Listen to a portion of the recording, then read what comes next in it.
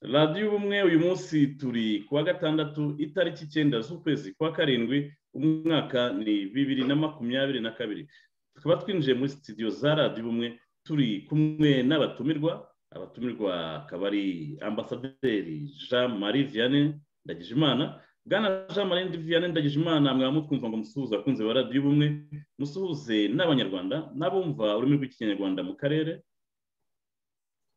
Ndagushimiye cyane muvandimwe François Mutemungu kuba bantumiye muri iki kiganiro. Nkwijeje ko nkora ibishoboka byose kugira ngo kigende neza. Mboneyeho kuramutsa abanyarwanda n'abavuga ikinyarwanda bose bazacyumva cyangwa bagikurikiye ubu, ndetse n'abo turi bugisangire aho tugihuriramo nabo ndabasuhuje, kandi wenda turongera kwibwirana nikimara gutangira. Urakoze cyane. Murakoze cyane bwana ambasaderi Jean Marie Vianney Ndagijimana. Muri studio kandi turi kumwe n'umuryango wa Paul Rusesabagina, uyu munsi uhagarariwe na Roger Rusesabagina. Roger Rusesabagina, mwamutwumva ngo musuhuze abakunzi ba radiyo ubumwe kandi musuhuze n'abanyarwanda bose n'abandi bose bumva ururimi rw'ikinyarwanda mu karere. François, ndabumva kandi murakoze kuntumira mu kiganiro.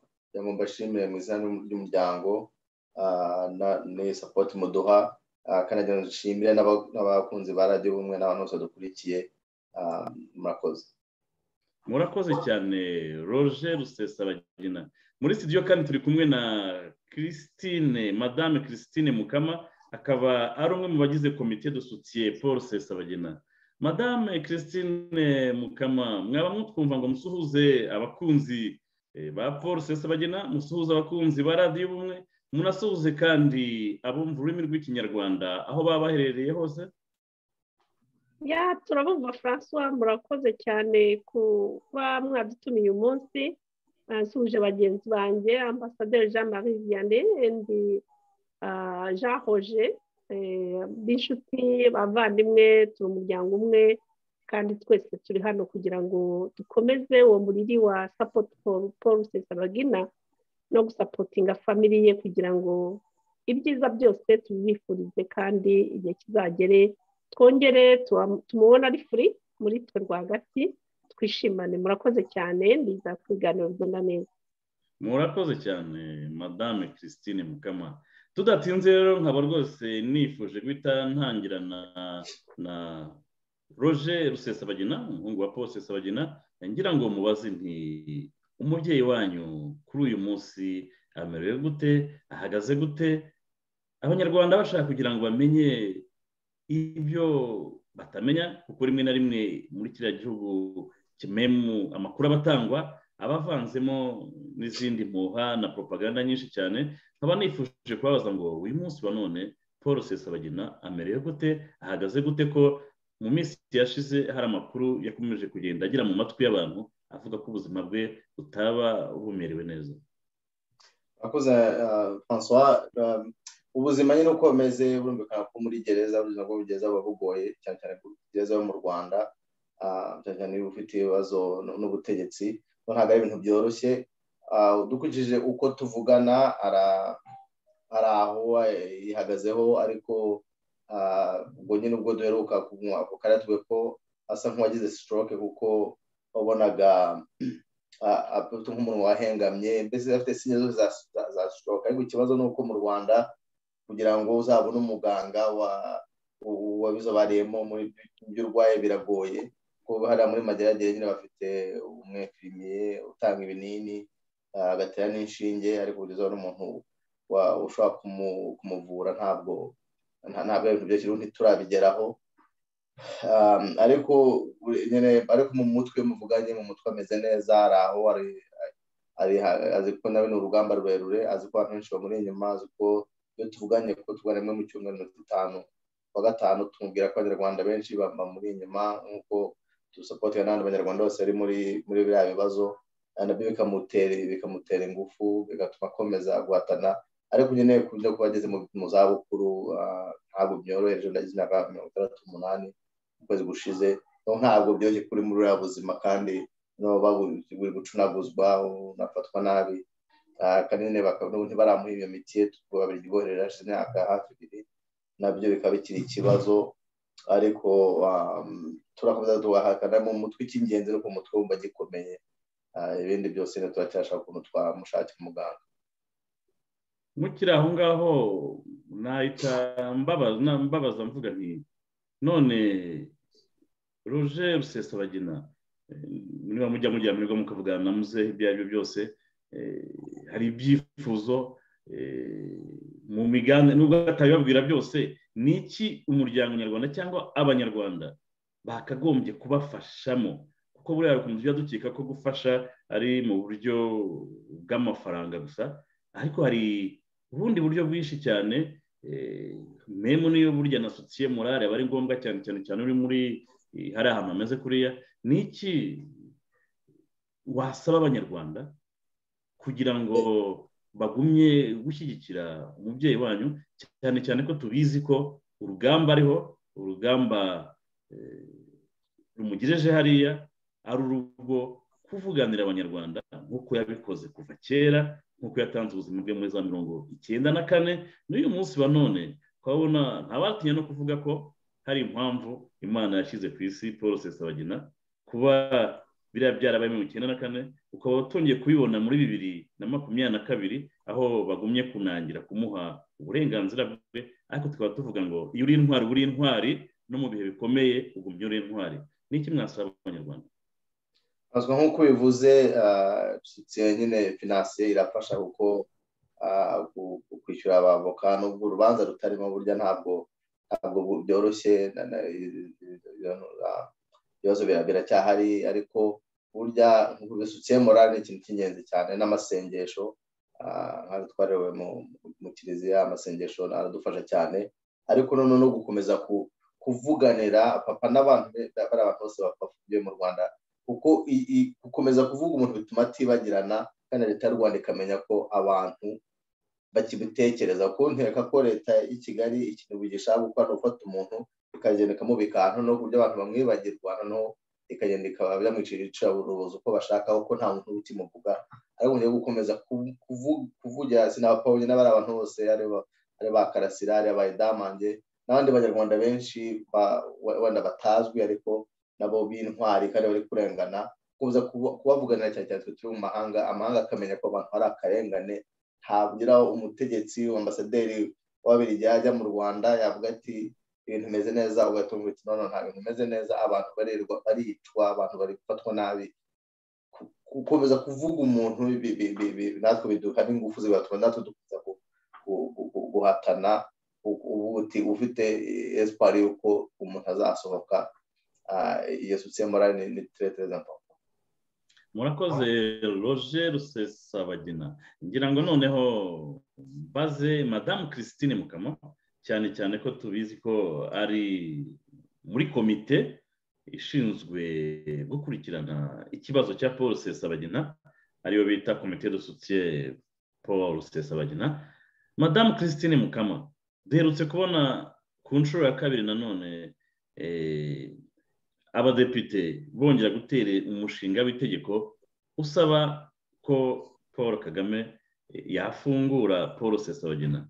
Ndavuga ngo ni Paul Kagame kuko mu by'ukuri ni umufunze kuko n'ujya mushinga w'itegeko wa mbere watowe bandikiye Kagame ntabwo bandikiye guverinoma y'u Rwanda. Bigaragara ko n'abanyamerika bisobanuriye ko mu by'ukuri Paul Rusesabagina afunzwe na Kagame ntabwo afunzwe na guverinoma cyangwa na kiriya gihugu cy'u Rwanda. Ni iki mwatubwira kuri uriya mushinga w'itegeko wongeye guturwa ku nshuro ya kabiri usaba ko Paul Rusesabagina yakagombye gufungurwa mu buryo bwihuse akagaruka mu muryango, ariko tukaba tubona ko ubwo Cogamo yari irimbanyije ubwo Kagame yari muri conference de presse yongeye kugaruka ku kintu cyo kuvuga ngo bahema kunsaba ngo mfungure Paul Rusesabagina. Ubona ko Kagame akomeje kuvunira ibiti mu matwi si uko atazi ikigomba gukorwa, ariko ukabona ko asa nk'umufite ko nk'ingwate niko ndimo kubibona. Bitangiye kungaragarira ko ashobora kuba yanamutwaye ashaka kugira ngo azamusabisha ibindi bintu ubundi budahangarwa. Iki kibazo mwakibwira icy'abanyarwanda k'uyu mushinga w'itegeko ku nshuro ya kabiri wongeye gusaba Kagame gufungura Paul Rusesabagina. murakoze Francois, nibyo koko abadepite bo muri Amerika barongeye nanone baraterana bivuye kuri uriya mudepite wo muri Texas witwa Castro. Iyo resolution ya kabiri yongeye kuzamura kugira ngo itorwe basaba Paul Kagame kurekura Paul Rusesabagina. Kigali irakomeje kuvunira uduti mu matwi yayo, ariko ibyo ngibyo ntabwo bica intege United States of America nk'uko babyiyemeje, nk'uko kandi constitution y'iki gihugu ibivuga. Umusitizeni wese, permanent resident, umuntu wese ufite uburenganzira bwo gutura hano kuri ubu butaka, akaba ari umuntu watangaga imisoro nka Paul Rusesabagina. Ngira ngo mwese murabizi ko hano muri San Antonio Paul Rusesabagina hafite ibikorwa by'indashyikirwa, hafite inzu nziza cyane ruta niyo afite mu Bubiligi, hafite ibikorwa byinshi yakoraga, yari ahafite inshuti zitabarika. Ibyo byose rero ntabwo Amerika yabyirengagiza ngo nimba Kagame amutwayeho bugwate bamwihorere.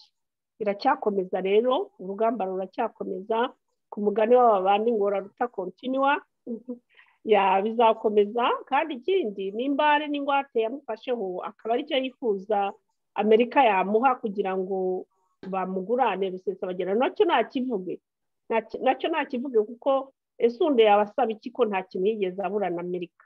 Ni igiki u Rwanda rwigeze rwaka Amerika rukakibura? Ari imfashanyo za gisirikare bazibaha, ari ibintu byose barabafasha, ari n'abantu bareze babarega biriya by'amajenoside cyangwa se izindi manza bavuye mu Rwanda batarangije. Kagame yabasabye, abo bantu bose yabasabye Amerika, baburiza indege rwose, baradeporta babasubiza mu Rwanda.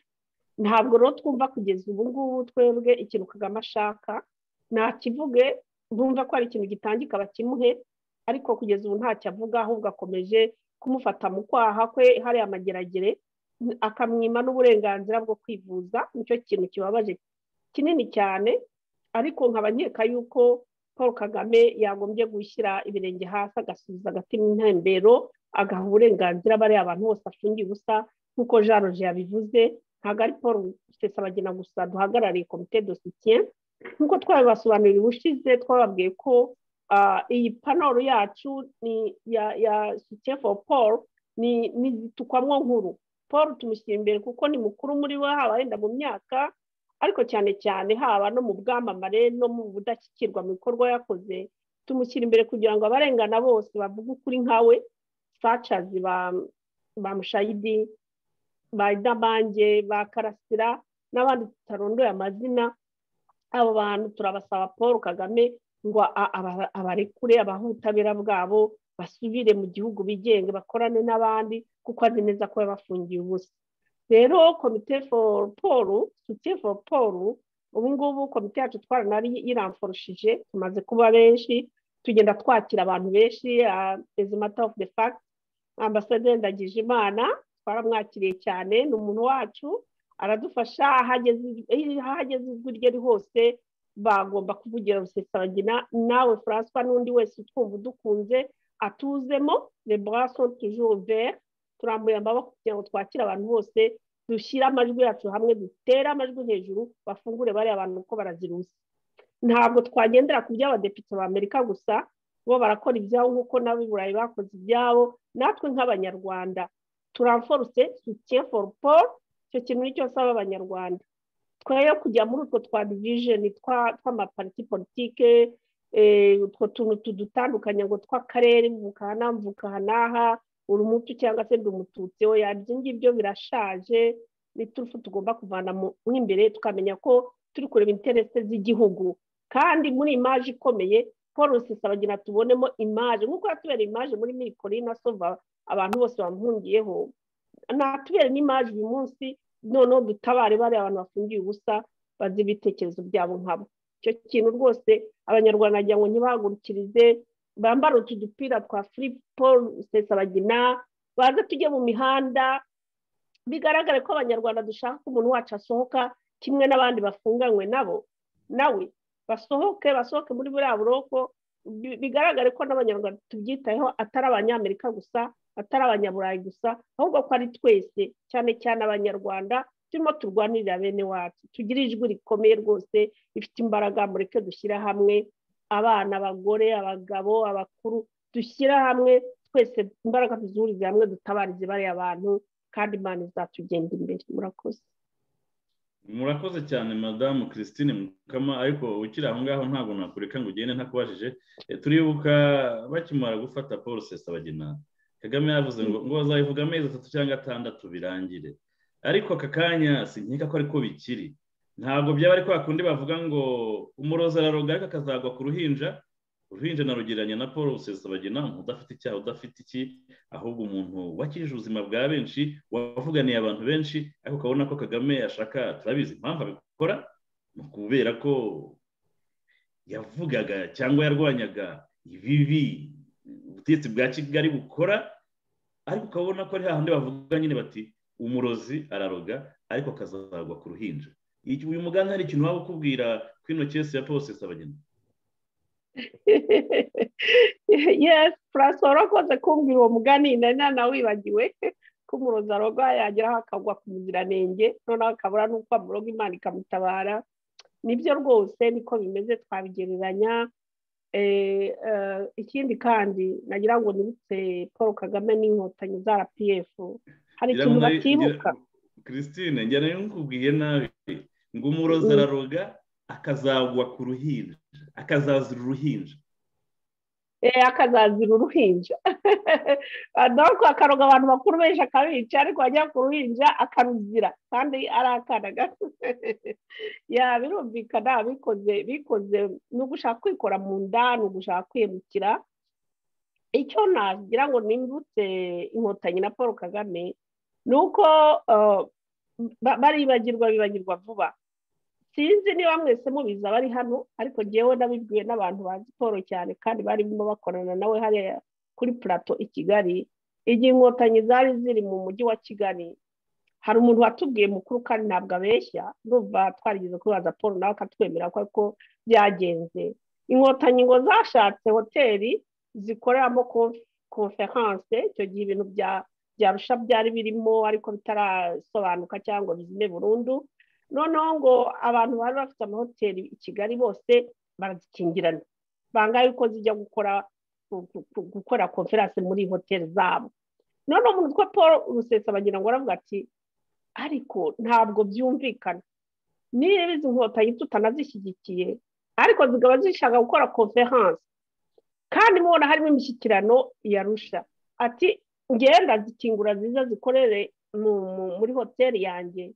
Icyo gihe banza yaramaje hoteli de diplomate arabareka baraza bakoreramo ibintu yumvaga ari uburenganzira bwabo kuko Paul ari wose buri gihe ahora arengera uburenganzira bwa buri muntu atitaye agace yaparutonamo.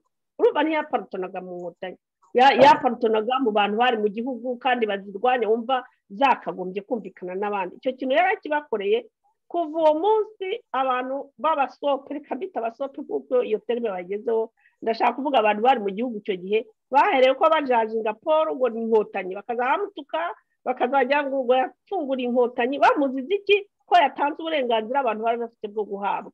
Ubwo urumva Paul yabaye vulnerable ahantu hose.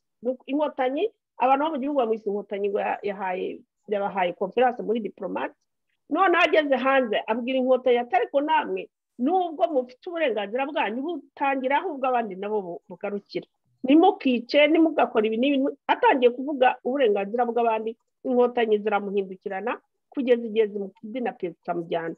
Paul ari mukuri ahari hose yahagara mu batwa yahagara mu batutsi yahagara mu nkotanyi cyangwa mu batarizo ateka akora ku buryo avugisha ukuri kandi agaha buri wese duruwazi.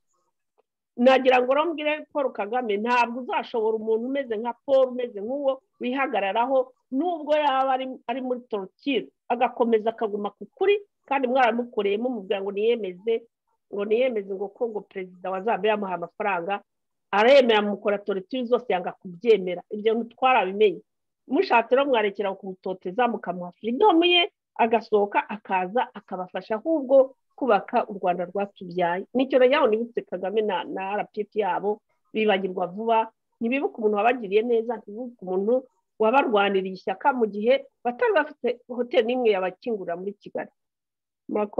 Murakoze Christine, ukomoje ku kintu gikomeye cyane abanyarwanda batari bazi.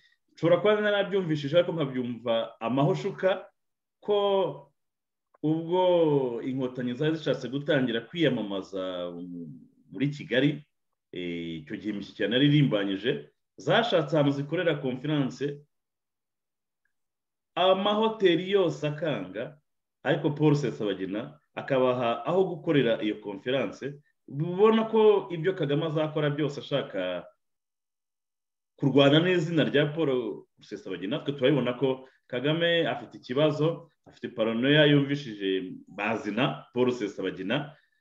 Kagame ameze nka wa umwana mutoya niwe ubona imodoka akayitiye, yabona telefone akayitiye, yabona buri kantu kose akakitike. Ubona ko mu by'ukuri Kagame yatewe ikibazo n'igihagararo cya Paul Rusesabagina kitari gifite n'icyo kimutwaye. None reka rwose dukomezemo, reka tugushimire Madame Christine Mukama, reka dukomezemo rwose tubaze Ambasaderi Jean Marie Vianney nk'umuntu w'inararibonye kandi ukomeje gukurikirana ibi bintu kandi uziranye na Paul Rusesabagina. Ibyo ari byo byose buriya hari byinshi yamutubwiraho cyangwa bavuganye cyangwa se yamubonyeho, ariko ntangira nk'umubaza nti uku kwinangira kwa Paul Kagame ku kibazo cya Paul Rusesabagina kugeza ubwo abanyamerika bagumye kumusaba ati twohereze umusaza wacu, Kagame we akanangira akavuga ati ntibishoboka, ariko abanyamerika bakamubwira bati nyamara kubwiza kubw'ineza yawe watwohereza umuntu wacu cyangwa se ukazirengera ingaruka zizakurikira kumutwima. Nkaba nakwibaza nti Kagame uko kunangira kwiwe ubibona gute mu buryo bwa diplomasi, mu buryo kuri politike, kuko twese turabizi ko Paul Rusesabagina afungiwe impamvu za politike, nta wabica ku ruhande byo, nta n'ukeneye kubikoraho analize. Bwana Ambasaderi Jean Marie Vianney, iki kibazo cya Paul Kagame na diplomasi y'abanyamerika yakomeje gusa nkaho agikerensa, nkaho rwose ashaka kwereka abanyarwanda ko ntacyo bimubwiye, ari umutamenwa, ari umudakorwaho. Wabitubwiraho iki ko ibyo ari byo byose bigaragara ko izina Paul Rusesabagina ryaremereye Kagame, ryaremereye agatsiko, ku buryo ibyo ari byo byose turimo kwibaza ngo ku munzani wa diplomasi agatsiko kazitwara gute ku banyamerika, cyane cyane ko abanyamerika baberetse aho bahagaze bati niba mumutwimye muzirengera n'ingaruka. Urakoze François. Erega iyo tuvuga ngo Paul Kagame n'agatsiko, natwe rimwe na rimwe hari ubwo tuba twigiza nkana, kuko ako gatsiko ni agatsiko ka yes men n'aba yes ladies cyangwa women, kuko biriya byemezo byose bifatwa na Paul Kagame. Abantu bamuzi, bazi personalite, bazi imiterere kuva yavuka akiri n'umwana. Paul Kagame n'uriya ni wa mwana ushega, usaba icyo ashatse atakibona n'inzu akaba yayitwika. Kuva akiri muto abantu bose bari bamuzi niko yitwaraga. Abamumenya akiri muto, hari abantu bakuze twagiye tuganira bakamubwira, kandi bo mu muryango we niko Paul Kagame yarameze. Umujinya wa Kagame ni umujinya w'indandura ki, harya bavuga ngo muranduranzuzi. Donc noneho uwo mujinya ukaba waturuka ku mpamvu zinyuranye. Ku byerekeye rero Paul Rusesabagina, umujinya mufitiye nta wundi, no mu magambo akoresha yamuvuga rimwe na rimwe ugatinya no kuvuga izina rye, usanga afite ishyari rikomeye cyane. Ishyari ishyari niyo ngeso ya mbere ya Kagame. Ishyari yagiriye bagenzi be bakoranye mu ntambara, uwa mbere akaba ari Fred Rwigema. Burya Kagame amugirira ishyari rikomeye cyane kubona avugwa, akaba ndetse ari nawe washoje intambara, wayoboye intambara mu minsi ya mbere. Burya Kagame nabyo byaramwishe, yumva ko wenda bazinjirana akamwica, ariko akavugwa hatabanje kuba bareshe igihe babandi bavugaga ku maradiyo we adahari. Na nyuma atashye, burya nicyo yagiye apfa n'abariya bose, bariya ba ofisiye bakomeye bamwe, ndetse ngo nibo bamukije abafari benda kumuhitana. Ariko abo bose, umuntu wese wagiriye Kagame neza amurwara inzika byashoboka akamwica. Mwakurikiye mu kiganiro Kagame yatanze muri Shogam, yumva François yigeze gusa n'ubivugaho, yageze kuri Paul nta muvugizi na akavuga ngo hari nabo ngo communauté internationale, the so called international community, yagize igihangange mugira intwari kandi atari byo. Urumva rero kuba Paul Rusesabagina yarakijije inzirakarengane,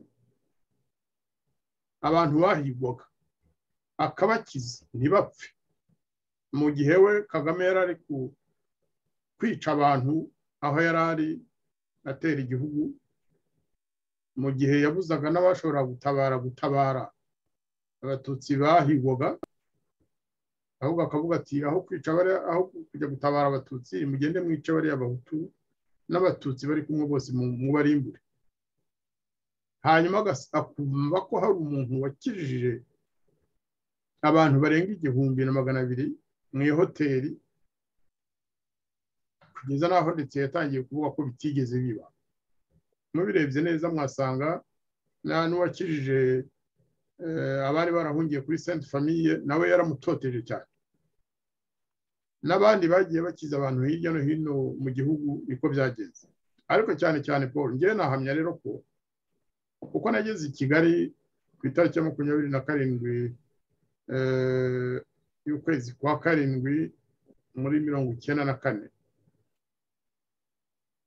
niho nageze i Kigali ngiye kuba minisitiri. Mu bantu ba mbere nashakishije harimo Paul, kubera ko igihe cy'intambara nari narigeze kubavugisha bari mu hoteli nyine, maze uko ibintu byifashe kugira ngo dutabaze. Ndetse navuga ko igihe cyose nashakaga kugira umuntu tuganira, ntabwo namujyanaga muri ministeri, ntabwo namujyanaga kuri hoteli Meridien aho nari ncumbitse, namujyanaga kuri diplomate. Paul hari ahantu yanshyiraga kugira ngo abantu batumva ibyo mvuga cyangwa uwo turi kuganira avuga, niho nabaga ndi kenshi. Abadiplomate bamwe na bamwe bari i Kigali nabo niho bajyaga. N'abariya bo muri Human Rights bari Son de Forge niho twahurira, bambwira bati hano kwa Paul dufite security, hari ibanga, ntabwo ashobora kutuvamo ngo ajye kuba yavuga icyo twaganiriye.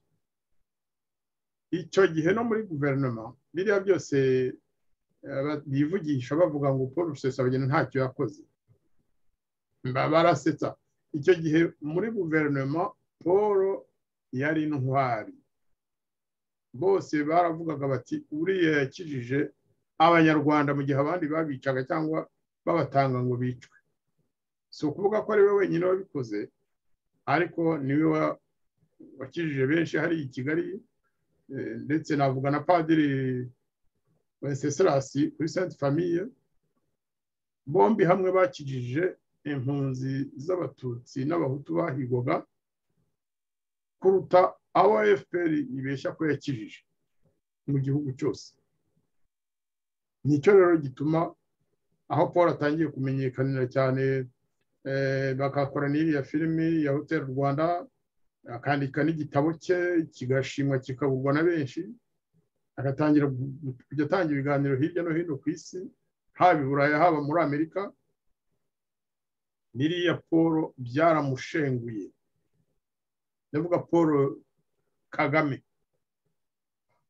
no kuvuga rero ko ari amagambo yose akoresha ashaka kuvuga ko ari amahanga yamenyekanishije Rusesabagina kandi ari ibikorwa yakoze byamugize ikirangirire kandi ntabwo ari ubu kirangirire ngo ni ugushaka gushimwa gusa yakoze igikorwa kirimo ubumuntu bwinshi abanyarwanda bose tugomba gushima nicyo gituma mu by'ukuri iyo bamwe babona abanyamerika barafashe initiative bagashyiraho ikintu cya operation free Rusesabagina cyangwa free Paul Rusesabagina ntabwo babikoze ari ukugira ngo bigaragaze bariya ba Don Cheadle bariya ba bihangange byose ikina sinema cyangwa muri politiki y'abanyamerika iyo tubabona bambaye imipira ya Paul Rusesabagina basaba ko afungurwa si ukwigaragaza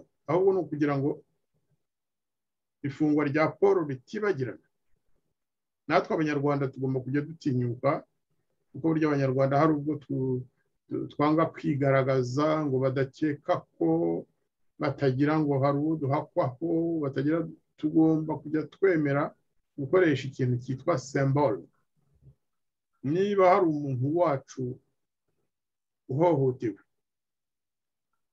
nuko nyine umuntu adashobora kwambara imipira 5, 6, 10 n'ingahe nkuko bari abana bose n'abavandimwe bacu bafunzwe kera bakiri mageragere no mu yandi maprizo mu Rwanda tugomba kumenyera culture yo kugaragaza akababaro tukabyambara abantu bakayibona bakakoza batese uwo mupira wambaye ko tubona uriho ishusho y'umuntu uwo muntu ninde ni kuki wanditse ngo nafungurwe yazize iki ninde wamufunze nuko guko tugomba kumenyekanisha koze duharanira bose ndagira ngo nsaba abanyarwanda babishoboye Roger mu bupfura bwe yabaye nk'ubivuga buriya tubona umuntu ashinze urubanza nka ruriya rwo kurega leta y'u Rwanda muri Amerika kurega ko umubyeyi wabo yashimuswe hakaza abanyamahanga abanyamerika abongereza abaespanyol ababiligi bamushyikira natwe tugomba kubigaragaza tukabigaragariza umuryango we ariko tukagaragariza nabo banyamahanga ko igikorwa batangije tugishyikiye kugira ngo Kagame atibwira ko nkuko yari yabivuze nyine ko tuzamwibagirwa mu mezi 6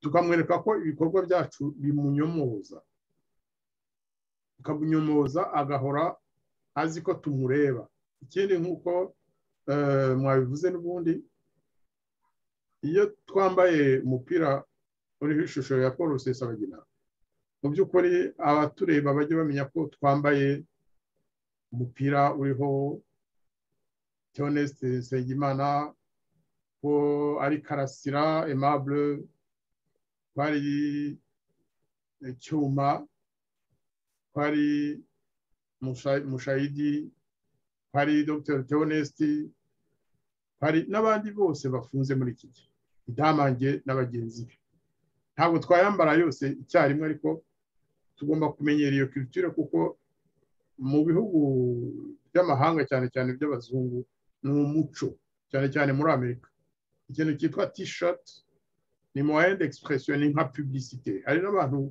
bakora publicité y'ibicuruzwa ku mupira bambaye kuko bituma umuntu agira amatsiko akabaza ati iyo uwo mupira icyo kiriho ni twebwe rero Paul Rusesabagina ntabwo ari igicuruzwa ariko ahagarariye koze yacu Kagame rero twibajije tutese iko cyatamufunguye igituma atamufungura kandi azi ko amurenganya nuko nyine atinya ko ukuri kose kuzasohoka cyane cyane buriya aribaza atese buriya Rusesabagina murekuye ko nta muzirika ngo mushyire masike ku munwa ko ntamubuza kuvuga ibyo twamukoreye ageze hanze akajya muri Amerika agatanga konferanse akajya mu Bubiligi akavuga agatanga konferanse ibiganiro mbwirwaruhame n'ibyo umuryango utavuze kugeza ubu akabivuga kwagana he none aho ngaho niho agatsiko nako kaziramo kuko ni abantu bafatanyije icyo cyaha cyane cyane ko bajya kumushimuta minisitiri w'ubucamanza wo guhonyora abanyarwanda yari abirimo yarabyiyemereye n'abasirikari bakuru bose bari babirimo n'igipolisi cy'u Rwanda na serivisi za maneko aho ngaho rero icyo cyaha baragifatanyije koko ariko mu by'ukuri Paul Kagame mwumvise avuga ko noneho ngo aziyamamaza imyaka ngo azamara imyaka irenga 20 akiyamamaza ni ukuvuga ko azagera mu myaka irenga 80 nicyo ashaka akiri perezida w'u Rwanda akavuga ati abantu bose bashobora kumbangamira batuma ukuri kwanjye kumenyekana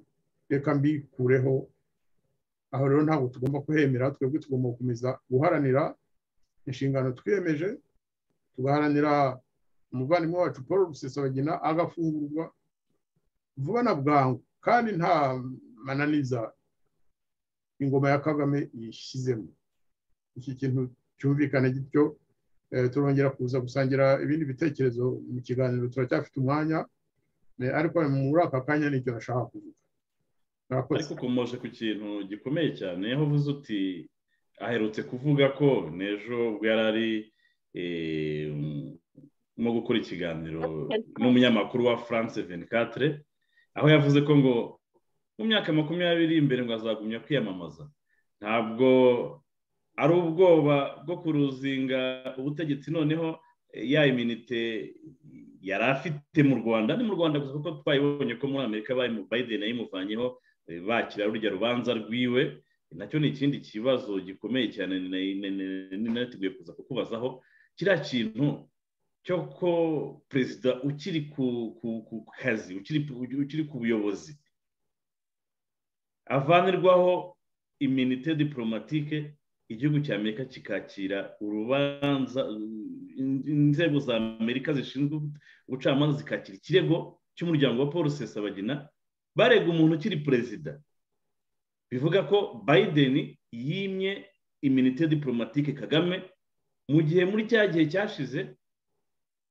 Obama yayimuhaye bagira ngo bakeka ko wenda azisubiraho iki kintu gikomoje ati mu myaka 20 ngewe nzagumya niyamamaza biragaragara ko umugabo yarangije kuyibona ko adafite ubutegetsi ari mageragere aho tujya tuvuga ngo igihe kizagera abari bafunze aribo bafungwa uku gutinya kuva ku butegetsi ntaho buhuriye na iminite y'abari muri Amerika akaba atangiye guhumurirwa nuko igihe atagifite inkota ibyiwe naho bizaba byerekeza habona wabyumvise niyo mpamvu mu by'ukuri ikomeye cyane ituma nyine aho ageze njye nahamya ko Paul Kagame azakomeza kunangira kubera ko aravuga ati umunsi byangezeho nzaburana nte Paul Kagame aho yageze yabaye nk'umwiyahuzi murabona uko yitwara mu karere murabona uko yitwara ku bihugu byitwa ko bimufasha noneho uretse ko ntagiye muri diplomasi ndende ariko kuvaho Boris Johnson yavuze ko asezeye mu mwanya we nubwo akiburiho buriya nabwo Kagame byamugezeho ku buryo ubwo aribwo bwose nkeka ko manda ya Commonwealth manda y'imyaka 2 bamuhaye ngo ayobore Commonwealth muri iriya shogamo yabaye Kigali Kagame azagira ibibazo bikomeye cyane ku buryo dushobora kumva ngo yeguye ati ku mpamvu zanjye ndeguye kuri shogamo kugira ngo nkore imirimo ireba u Rwanda gusa kuko byamushyize hanze ntabwo azemera kuva ku izima kuko azi ko aramutse arekuye nawe yahita yinjira mageragere cyangwa bimugendekera ukundi. Nababwiye ko njye ku bwanjye mbona yarabaye umwiyahuzi rero burya n'umuntu très dangereux. Umwiyahuzi ni umuntu wiyahura ku bandi kuko bavuga ati upfa cyangwa gukira kwanjye ni hahandi ntacyo mfite mbese cyo gusova ni hahandi umunsi bitabo none bizaba ejo bizampitana. Ariko bwana ambasaderi mukiri aho hantu mu kiganiro na France 24 umunyamakuru aramubajije ati kubona Amerika ari irimo kugushinja ko uri muri Congo bishatse kuvuga iki? Kagame ati baradushinja bose baradushinja. Iki kintu urakibona gute ko Kagame yikubitaga mu gatuza akavuna umuheha akiyongeza uwundi kubera ko bapare biwe Amerika yabaga bizi ko bari inyuma ntacyo bamutwara, ariko uyu munsi kuri kamera za France 24 bamubaza ikibazo ati baradushinja, ariko abandi twajyanye barimo kubavuga. Wumvishe ko yagarutse muri cya kibazo cya Kabere nawe ati bari i Rwanda. Kabere nawe ngo yaravuze ngo muratuziza ubusa ngo Museveni ugurira bari abantu bari mu 23 imbunda. None Kagame nawe yongera bisubiramo ati muri Kongo turi benshi ariko nitwe bashinja gusa.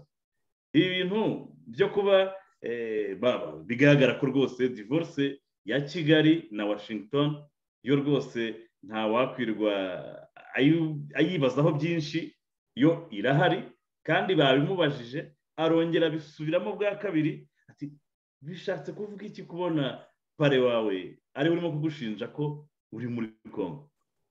Ati barabivuga baradushinja. None mu bushishozi bwawe mu buryo bwa diplomasi ibintu bishatse kuvuga iki ko Kagame dusanzwe tuzi ukuntu yivovota agakitotomba agatontoma nk'intare ikomeretse? Bishatse kuvuga iki kubona umugabo atangiye kugonda nubwo arimo kubitinya ni umuti urazawumira, ariko turabizi yuko amaherezo y'inzira ni mu nzu uko bizagenda kose ibintu bigomba guhinduka. Bwana ambasaderi Jean Marie Vianney, erega Kagame ni ugomba kwibwiriza akikosora kuko umuntu ntiyakugaburira ndetse akarenzaho akaguha n'inkongoro y'amatati nywa mwana wanjye cyangwa se inshuti muvandimwe ukanywa warangiza ukamuvundereza mu maso. Nibyo Kagame akorera bariya bose bamufasha. Kagame yabanje gukeka ariko abanyamerika mu gihe bamusabaga ko afungura Paul Rusesabagina yabanje gukeka ko ari nk'ibikino, ko ari ibikino, ko bamushyigikiye ibyo ari byo byose, ko abafitiye amabanga menshi, ko badashobora kugira icyo bamutwara. Ariko yibeshye ko Biden ntabwo ari Clinton. Icyo kintu ajya kimenya.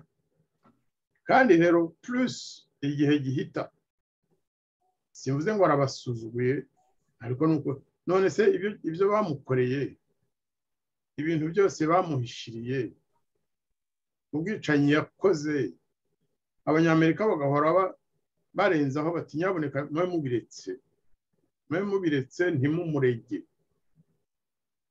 Ibyo bintu agomba kwimenya, amenye ko abanyamerika amadosiye ya Paul Kagame yose barayafite, kuva yafata umupaka binjira mu Rwanda kugeza kuri jenoside yakorewe abatutsi muri 1994, bazi uruhare yabigizemo, bazi abantu yishe bo mu bwoko bw'abahutu mu Rwanda no muri Kongo,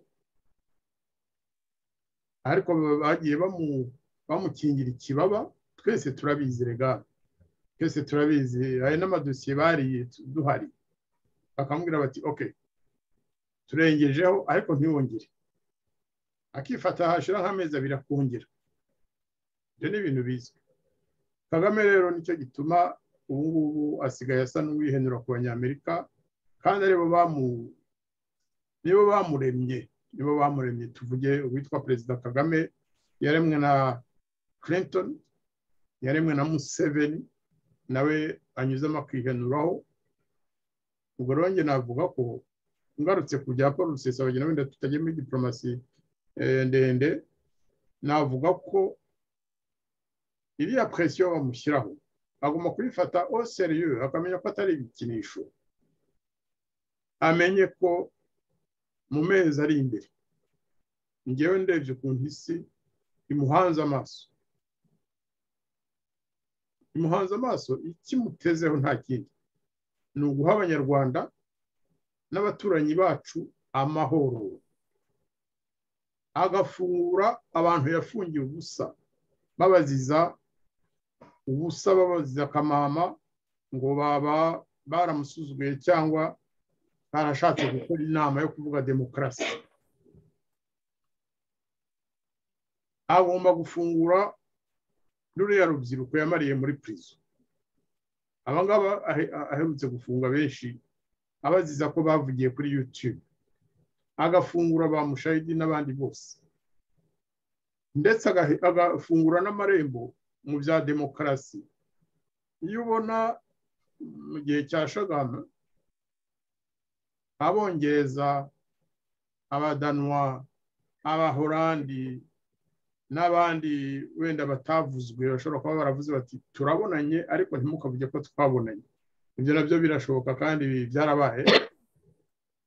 Iyo mubona rero ibyo byarabaye, bakajya kureba abantu batavuga rumwe n'ingoma ya FPR, barangiza bagataha iwabo bagakora raporo. Mwabonye ko ibinyamakuru bitari bisanzwe bivuga u Rwanda byatangiye kuruvuga. Nta article n'imwe ishobora gusohoka, yaba ya The Guardian, yaba ya New York Times, yaba Le Figaro, yaba Libération, n'ibinyamakuru byo mu Bufaransa, kandi kera wabonaga byose bisa n'ibishyigikiye politike na diplomasi y'Ubufaransa, rero nabonye barabaye biragiye. Ariko ubu abo mu Rwanda wenda batabona ibyo binyamakuru babimenye. Nta kinyamakuru na kimwe gishobora kwandika article kitavuzemo Paul Rusesabagina, kitavuzemo guhohotera abantu, gufunga, kuzimiza abanyarwanda, kidatanze liste y'abariya bose bafungiye ubusa. Iriya miryango mpuzamahanga ejo bundi nabonye za raporo nshya ziza zuzuza natwe izo twakoze, raporo za akati ni wa muryango urwanya iyicarubozo, Human Rights, Amnesty, bose bamaze iminsi basohora za raporo muri iki gihe. Biriya rero ntimukeke ko abanyarwanda ntibakeke ko hari icyo bapfa na Paul Kagame. Nta na busa, ntacyo bapfa. Icyo bapfa ni ibyo akora bibi. Icyo bipfa ni ugufunga abanyarwanda, icyo bipfa ni ukuzimiza abajene babahohotera cyangwa se babashimuta. Icyo bapfa ni uko ubuyobozi bwa FPR bubangamiye amahoro mu karere. Wenda muri icyo gihe muri aka kanya nabandekeye aho, ariko amenye ko wenda ashatse kwigura no kugabanya ububi bw'ibyo yakoze muri iki gihe, kugira ngo ibihugu bimwe na bimwe wenda bibe bisa n'ibimubabarira gato. Njyewe nasaba Perezida Paul Kagame gufungura Rusesabagina Paul bidatinze. Abanyamerika bakavuga ati okay, nibura hari kimwe mu byo twagusabye ukoze, ibindi nabyo ubikore buhoro buhoro, ariko fungura Paul Rusesabagina, ufungure n'iriya groupe y'abajene baborera muri prison kandi ntacyo bakoze. Ni liste twatanze ntawayigarukaho, ariko niba ari nyine bakarasira, Idamange, Theonesti, Cyuma, bamatuje baherutse gusubiza mu bwa gatatu. Umuntu bakagenda bakamushyira mu mwobo, umuntu uko yatanze ikiganiro kuri YouTube, umubyeyi Agnes Uwimana, umuntu uko yagiye gusura abafungiye Mageragere akamwica urubozo, akamukorera ibintu bidakorwa mu muco wa kinyarwanda ngo ni uko asuye abanyururu bake. Ibyo bintu rero rwose tujya tubigarukaho kuko nta gihugu gishobora kugira amajyambere cyangwa amahoro kitubahiriza ikiremwamuntu. Murakoze. Mwakoze bwana ambasaderi Jean Marie Vianney Ndagijimana. Dukomezamo rero ndabona n'ikiganiro cyacu gisa nkaho cyegereza ku musozo. Ndagira ngo mbaze Roger Rusesabagina, urabona ukuntu ikibazo cy'igihugu cyacu gihagaze duhereye ku mubyeyi wawe ibimukorerwa. Ejo bundi twabonye Karasira aza mu rukiko arira avuga ati byibuze mu nyice kuko n'ubundi mu muranyica urubozo. Iki ni ikibazo gikomeye ku gihugu cyacu, tukavuga tuti ese ibi bintu FPR itekereza ejo cyangwa ejo bundi batagifite ubutegetsi uko bizagenda? None Roger Rusesabagina nababaza ngo ziriya ntwari dufite hariya, ari papa wanyu, ari Mabure Karasira, ari bariya bacyuma, ari bariya bayidamange, ari ba Mushayidi, ari bariya bose, hari n'abo tutamenya, hari n'abo baburirwa irengero bakicwa imiryango ntizapfe bamenye. Ibi bintu ni iki babwira abanyarwanda bakomeje gusa nkaho rwose bitabareba, cyangwa se bibwira ko ubwo ingoma ari iyabo rwose bazakora ibishoboka byose kugira ngo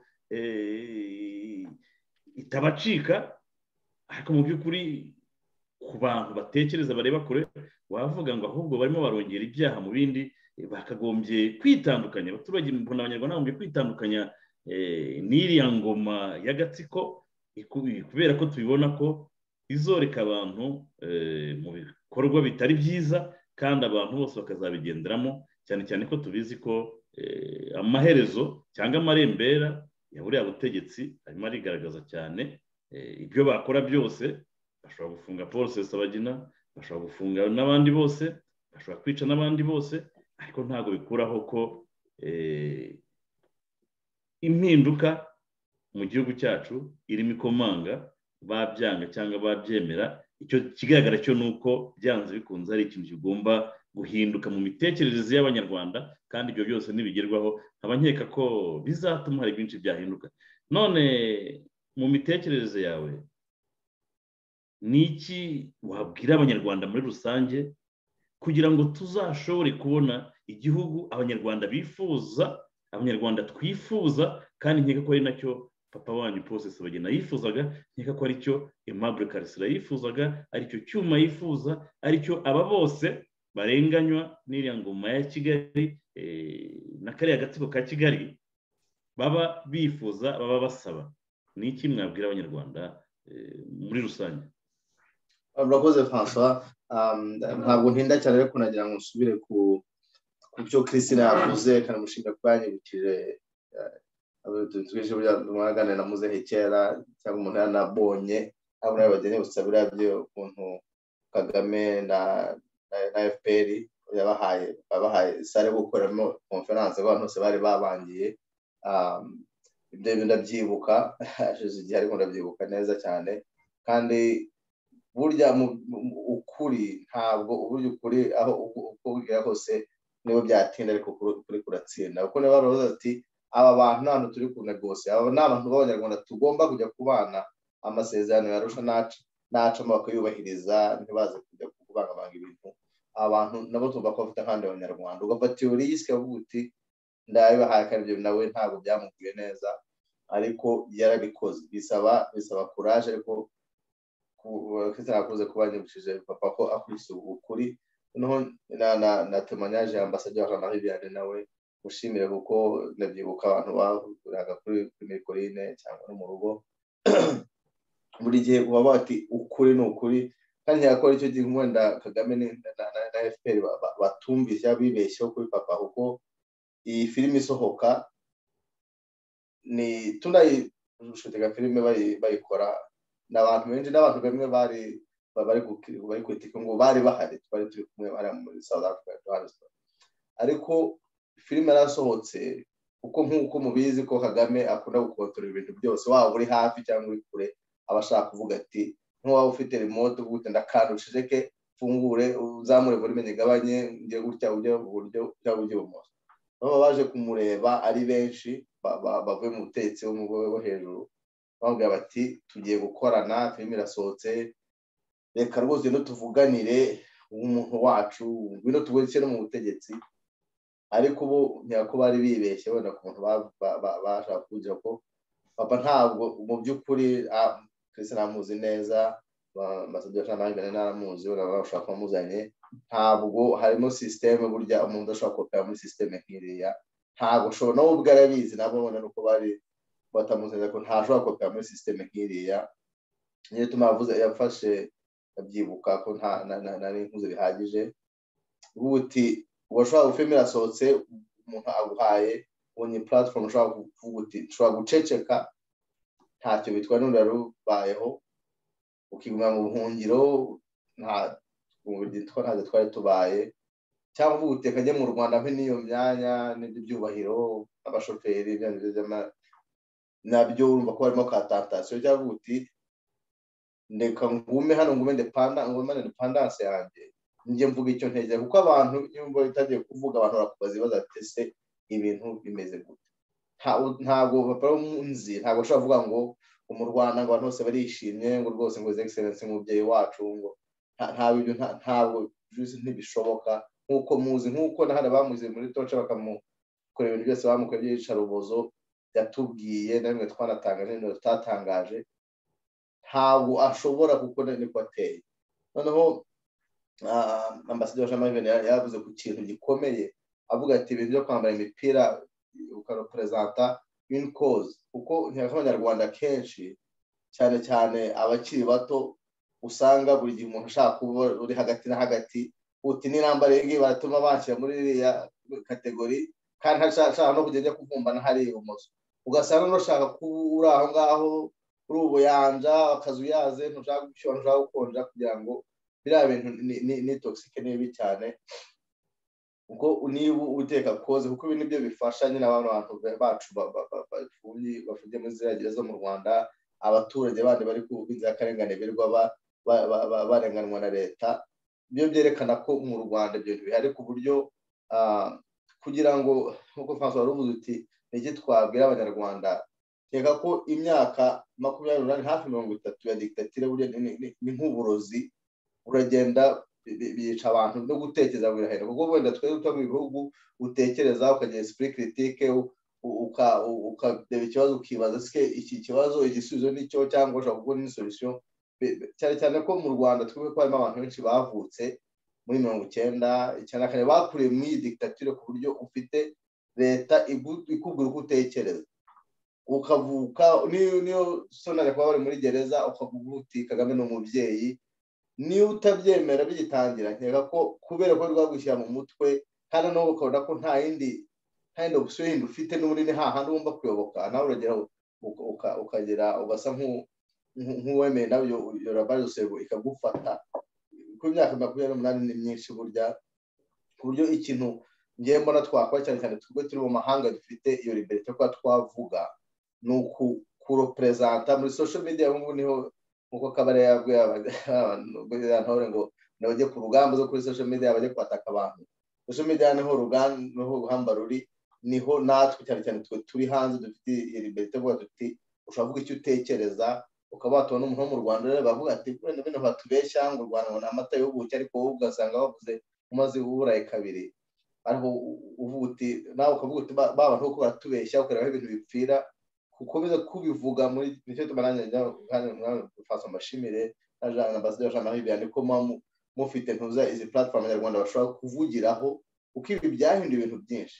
Icyo New York Times itashobora kwandika ushobora kuvuga uti François azagiye kuvura abanyarwanda bacyumbe n'abandi banyamahanga bakimenye, cyangwa Ambassadeur Jean-Marie nawe Rwanda nk'araka nawe azagiye kukabarenga abantu babimenye, ku buryo ibintu bihindura ikintu cyinshi biduha ijwi.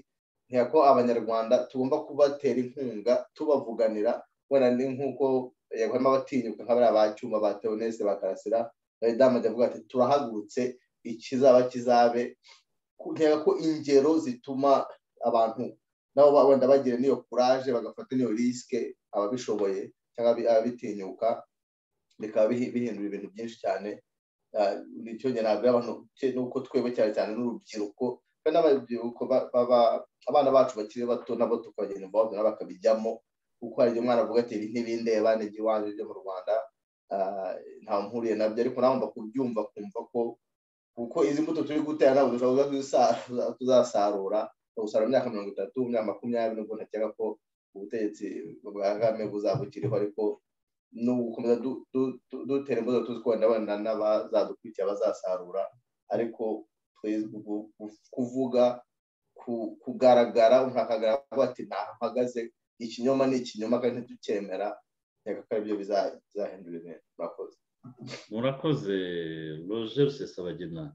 Reka nongere mbaze Madame Christine Mukama, muri conference de presse inyuma ya cogamo Kagame bamubaje ku bibazo akomoza kuri Ingabire Victoire, yaravuye kuri Paul Rusesabagina nubwo we atari yamuvuze mu izina, ako twabyumvaga ko ari Paul Rusesabagina yavugaga, akakomoza no kuri Ingabire Victoire ngo hari wa wundi nawe narafunze ngo ariko ngo nanagiriye n'imbabazi ngo ushobora kuzisanga n'undi yasubiyemo.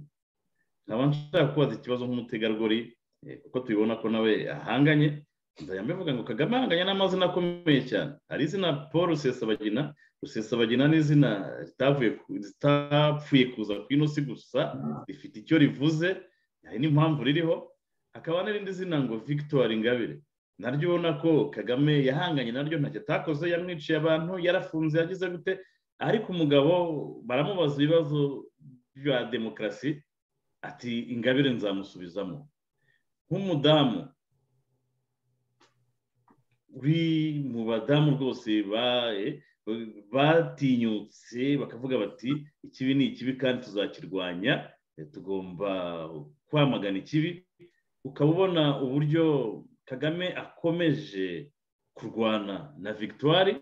Kagame afite ingabo 100 ngahe, Victoire ni umwe gusa, icyo afite ni ibitekerezo byakagombye kuba byifashishwa na Kagame mu kubaka igihugu, ariko ukabona ko umugabo ataryama mu byarota byose agaruramo uriya mudamu. Nk'umudamu mugenzi wawe n'icyo wamubwira, n'iki se wabwira n'abandi badamu bose ko tubizi ko barahari turabona, na idamange yasize abana 4 aka kanya ari ku rugamba, hari amageragere, hari abibwira ngo arafunze, ariko ngenza yamvuga ngo idamange ryamugwiza ari ku rugamba, kandi nkeka ko hagarariye abandi bagore, na Ingabire aho ari nawe nkeka ko ari ku rugamba, nawe aho uri ku rugamba. N'icyo wabwira abandi badamu, cyane cyane ko tunabibona ko rwose ku murongo w'imbere ku rugamba muhibereye.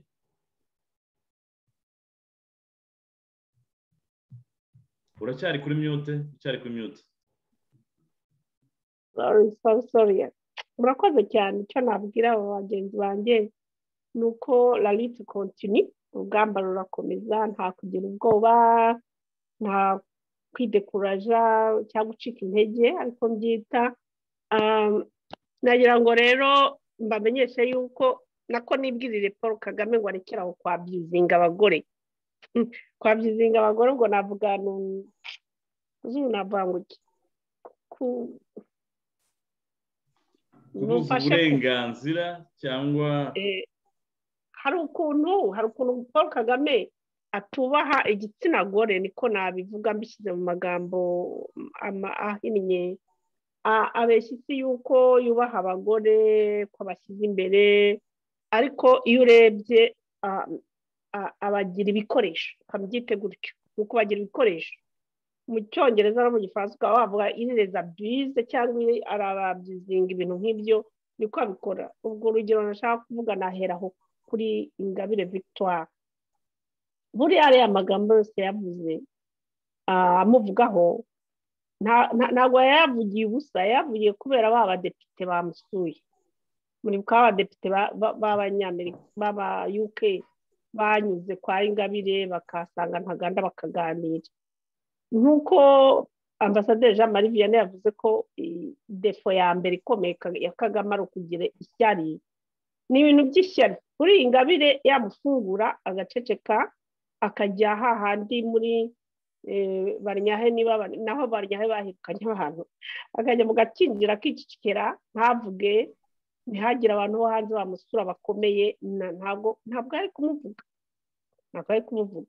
na Paul Rusesabagina mugarukaho kubera yuko abona ko nyine nk'uko mwabivuze nta kinyamakuru na kimwe cyo kuri isi gikomeye kitamwandikaho nta leta n'imwe nta badepite n'abake b'ibihugu by'i Burayi cyangwa muri Amerika badaterana basaba ko afungurwa buriya abantu bose bamwibagiwe ntabwo yamugarukaho ku byerekeye abagore rero ho Paul Kagame aragaca mbabaye cyane kuvuga ko agaca sinzi niba batarimo bayibuka cyangwa banguriya muntu yaragaciye bashaka kuvuga mbese ko yigize rurangiza muri ibyo bintu reba urebe ikintu kibi yakoze cyane kandi akeka batamubeshyera gutekereza kwa Byizinga bari abagore uriya mu mama utegeka Coga witwa Scotland akamwabyizinga amubeshya ngo mfasha Coga mizaze mu gihugu cy'u Rwanda rwose nawe nzakwamamaza kugira ngo umbe ku mwanya wa Secretary General wa Coga yamakushwa akajya kumugambanira we na Boris ndumva inkuru ni ndende sinayibasubiramo mwarayibonye yanditse ahantu hose kuri social media ari nacyo cyakomeje mu gutera umwaku uriya mu premier ministre wa UK amakosa mabi menshi ni Paul Kagame wamukoresheje tugeretseho na kimwe twari twamaganye ushize ku maradiyo hirya no hino natwe cyo gushaka kuba human trafficking donc kugurisha abantu Paul Kagame ashuka Boris ngo bagurishe ziriya mpunzi zijye mu Rwanda Scotland nicyo yagize uriya mudamu Scotland nicyo yagize Kagame amaze kubona ko amubujije kurya imari ishyushye ajya inyuma amugambanira ngo bamukureho mwabonye uko byarangiye Paul Kagame atsinzwe na Boris Scotland aratorwa ajya ku mwanya nk'uko bagambaniye Louise Mushikiwabo yagambaniye hamwe na bari abo mu Faransa bagambaniye uriya wayoboraga umuryango wa Francophonie niko bari bashatse exactement kugambanira uriya damu wa hano muri Canada waho muri Canada iwanyu ubwo rero niko bashatse gukora same exactement iki bintu bimwe urumva n'abagore abo n'abagore mwabumvise ko bose ari abagore ari utegeka Francophonie wagomba kuvaho n'uwagomba kujyaho Mushikiwabo ari utegeka Coga wagomba kuvaho n'uwo Kagame yashaka ko ajyaho we na Boris ibyo se no gucangacanga abagore bababyuzinga ntabwo barimo kureba umugore ushoboye ninde ufite experience ninde umugore ukora ibintu sikabona koko bikoretse n'ubuhe aho kureba izo valeur ako gaciro ndangagaciro Paul Kagame warirebera ubugambanyi ati ndashaka kuyobora isi ahangaha ntihagiye Mushikiwabo ahangaha hagiye nguyu wo muri Jamaica kuko twarangije kumugura ibyo bintu Paul Kagame nabifashe hasi Imana yaramuretse akora amanyanga yose ashatse igihe cyose yari mu Rwanda amaze imyaka nka 28 ategeka wenyine akora ibyo ashaka yica agakiza abantu bose bakamwihorera n'isi yose ikamurika nagira ngo mubwiye ko iki gihe ni igihe cy'Imana ni igihe cy'ukuri ntabwo ari igihe cyo kurimanganya si igihe cyo kwabyizinga abantu abagore cyane ubacurika ugacurukanga ugashyira hejuru ushaka ugashyira down ushaka ukagambanira ushaka ibyo bintu nagira ngo mubwire yuko Imana yamuhagiye igihe cyo kubikora this time is the last amenye ko iki gihe nicyo cya nyuma nabirekeraho kwabyizinga abagore kubatuka kabwira Ingabire wowe uri hariya wagomba kuba uri mu buroko akajya amubuza gusinzira yirwamo amushyiraho treat gutriteninga umuntu ni ukuvuga ngo ugahora umukangisha ko ariho kubera wowe ibyo bintu ntabwo ari kumuhoza ku nkeke ukamubuza Ingabire yabisobanuye muri YouTube mwarabibonye asobanura umunyamakuru niba ari uwuhe narabikurikiye byose yamubwiraga ati njyewe bavuga ko bampaye naboraga ari nk'umushinwa cyangwa umujapanese umunyamakuru ati njyewe baravuga ngo barafunguye ariko sinshobora kujya gusura umugabo wanjye umwana wanjye umwe yakoze mariage sinashoboye kujyayo ntibashobora kundeka ndenguye umutari w'u Rwanda ubwo si byo ni ukurespecta abagore ibyo se ni ukububaha indangagaciro Paul Kagame afitiye abagore n'izihe ntekereza ko na Nyiramongi mwabyizinga simbizi simba mu rugo rwawe mbabarire ariko iyo ufata abagore bo hanze kuriya muri guverinoma no mu mahanga abagore b'ibihangaje nk'aba Scotland ukagambana ugacurukura bivuga ko no mu rugo rwawe ko witwara bigaragara ashatse rero yabireka akagarukira Imana agashyira mu kuri nk'uko ambasaderi Jean Marie Vianney bivuze niba ashaka abantu twese tumugarura icyizere yari yatakaje kuri twe nafungura abantu bose afunze ahereye kuri muzehe wacu Rusesabagina kurikizaho bari abamushahidi n'abandi bose nabo bajeni bose bayidamange bakarasira abo yishe bo yarabarangije ba Kizito ntabwo yabazura malheureusement ariko yibuke ko ako gahinda tukigafite ayo marira ya Kizito turacyayarira Paul Kagame twajya tukubwire unamuri iyo nkota yawe umanitse ku banyarwanda uhinduke uve ku buporo bwa Sauli uve kwitwa Sauli ubu ni Sauli w'u Rwanda yongere yitwe Paul ibyo bintu nabivuze kuva kera ku maradiyo musaba guhinduka nabyo ku Sauli yunamura icumu areke kwica ahindukira Imana akoresha ukuri areke kubeshya areke kwabyuzinga abantu afungura abafungiye ubusa ashyira irenge hasi azafatanya n'abanyarwanda bose nta n'umuntu uzongera kumurwanya kandi anave kuri icyo kintu cyo kugundira ko mwabivuze yavuze ngo nabyumvise nanjye umunyamakuru wa France 24 bamubajije igihe aziyamamariza ati wabivugaho iki ngo indi myaka 20 ese urareba ukabona ni wowe u Rwanda rwabyaye wenyine nagira ngo bimubaze no muri APF harimo abagusimbura no mu bantu bari hanze harimo abagusimbura n'abari mu buroko harimo abagusimbura n'abari aho i Kigali harimo abagusimbura wikwigira karakajya rero rwose ntabwo tugutinya turabikubwira warayoboye birahagije vaho neza mu mahoro ugire icyo bita ngo smooth descent sinzi ko babyita mu Kinyarwanda umanuke neza uveho neza udatumye intambara ziba udatumye amaraso ameneka uveho neza usezere ese wa demisiyonye nka mucuti wawe Boris ibyo nibyo numva nakwifuriza udemisiyonye nka mucuti wawe Boris ko mwakoranye amafuti menshi byaba ari byiza kandi twese twabigushimira urakoze cyane France murakoze cyane Madame Christine Mukama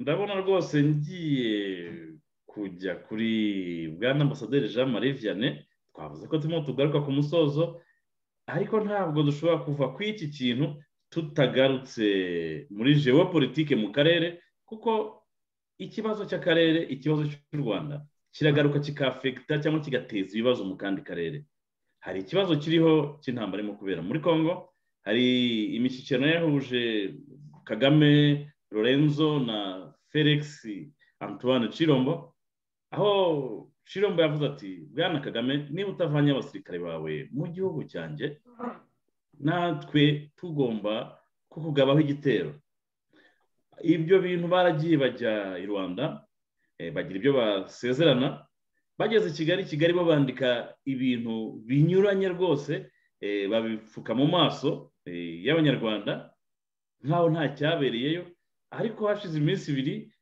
tuza kubona Congo nayo na memu na Angola basohoye noneho feuille de route y'ibyo baganiriyeho hashize amasaha make tubona uriya Biruta nawe minisitiri w'ububanyi n'amahanga aragarutse ati barimo barabeshya ntabwo twigeze tuganiramo ariko ibyo byose dufite iyo feuille de route irahari twarayibonye ibyo baganiriyeho ariko nukabona ko mu buryo bwa diplomasi bari abagabo bamenyereye ibintu byo kubeshya no kugira ibintu by'ubucakura bamenyereye kubeshya abantu ariko ntabwo bigikunda kuko bazi aho bavana amakuru iki kintu nimwe kibona gute mu buryo bwa diplomasi ko Kagame arimo gushaka gusiga yoretse igihugu kuko ndavuga ko nimba akomeje gushotora igihugu cya Congo kigatangiza intambara nk'uko Felix yabivuze ariko nubwo twatangiye kubona ko i Kigali batangiye gushya ubwoba cyane cyane ko no ku rugamba RDF muri etikete ya M23 bitameze neza ntacyo batakoze ngo ariko bafata ziriya za Rucuru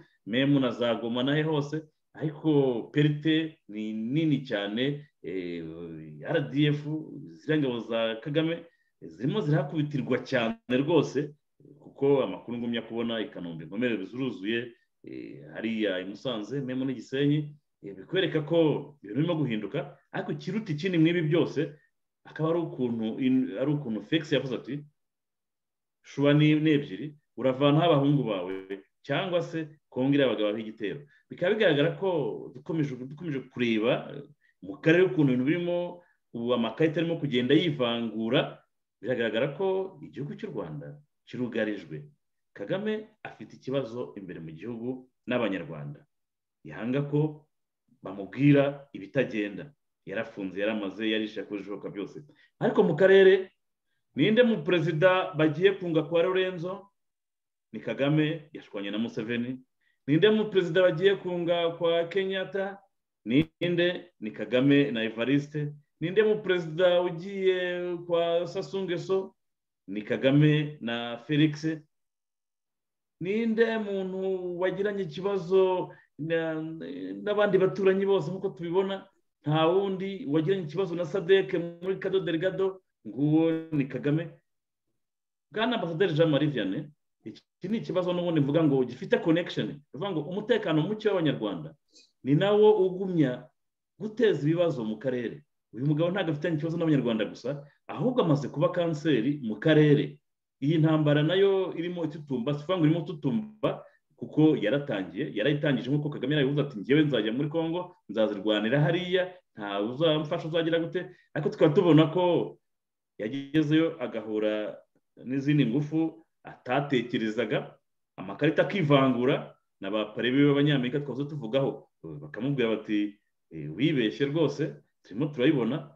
Wabivugaho iki ko igihugu cy'u Rwanda cyugarijwe ku mpande ebyiri, ariko abanyagihugu ubwabo bafitanye ikibazo na Kagame, ariko baturanyi bafitanye ikibazo na Kagame. Noneho intambara iri mu marembo y'umupaka, turimo turabireba, kandi bigaragara ko abakongomani barimo kwitegura ku buryo ibyo dutekereza bibaye, abanyarwanda noneho bazagwirirwa n'amagorwa ubwa kabiri, kuko bisanganiwe ayo kariya agatsiko kabashyiramo, bakaba bashobora no kuzisanga n'ubundi nanone iriya ntambara ibaguye hejuru, mu gihe dufite abantu bari aho ngaho bamenyereye kurya akarya n'akataribwa. Ubwo iyo batije ziriya ntambara zo muri Kongo baba bagiye kwiba, bagiye gusahura, nta kindi kibajyanayo, aho ukabona ko agatsiko ko kiyemeje rwose kuzarwana kugera ku ndunduro. Ariko tukaba tubona yuko bishobora kuzaba ibi ku banyarwanda. Ni iki mwabitubwiraho Bwana Ambasaderi Jean Marie Vianney,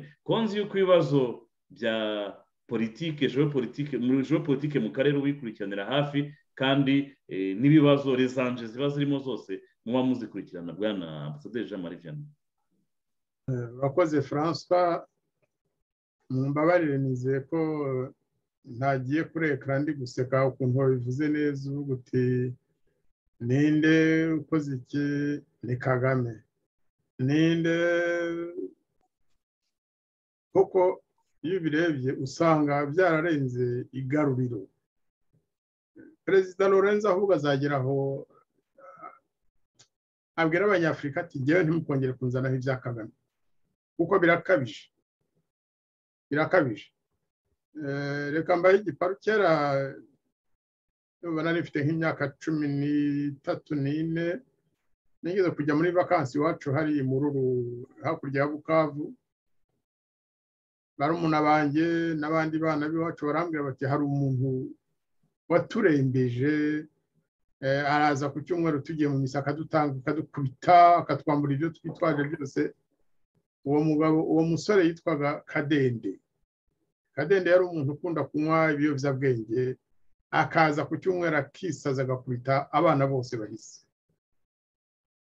Simbabwira waje kumuhagarika, ariko Kadende uwo munsi yarakubiswe ku buryo atongeye kugaruka no ku kiliziya ngo aze kubuza abandi umutekano wabo.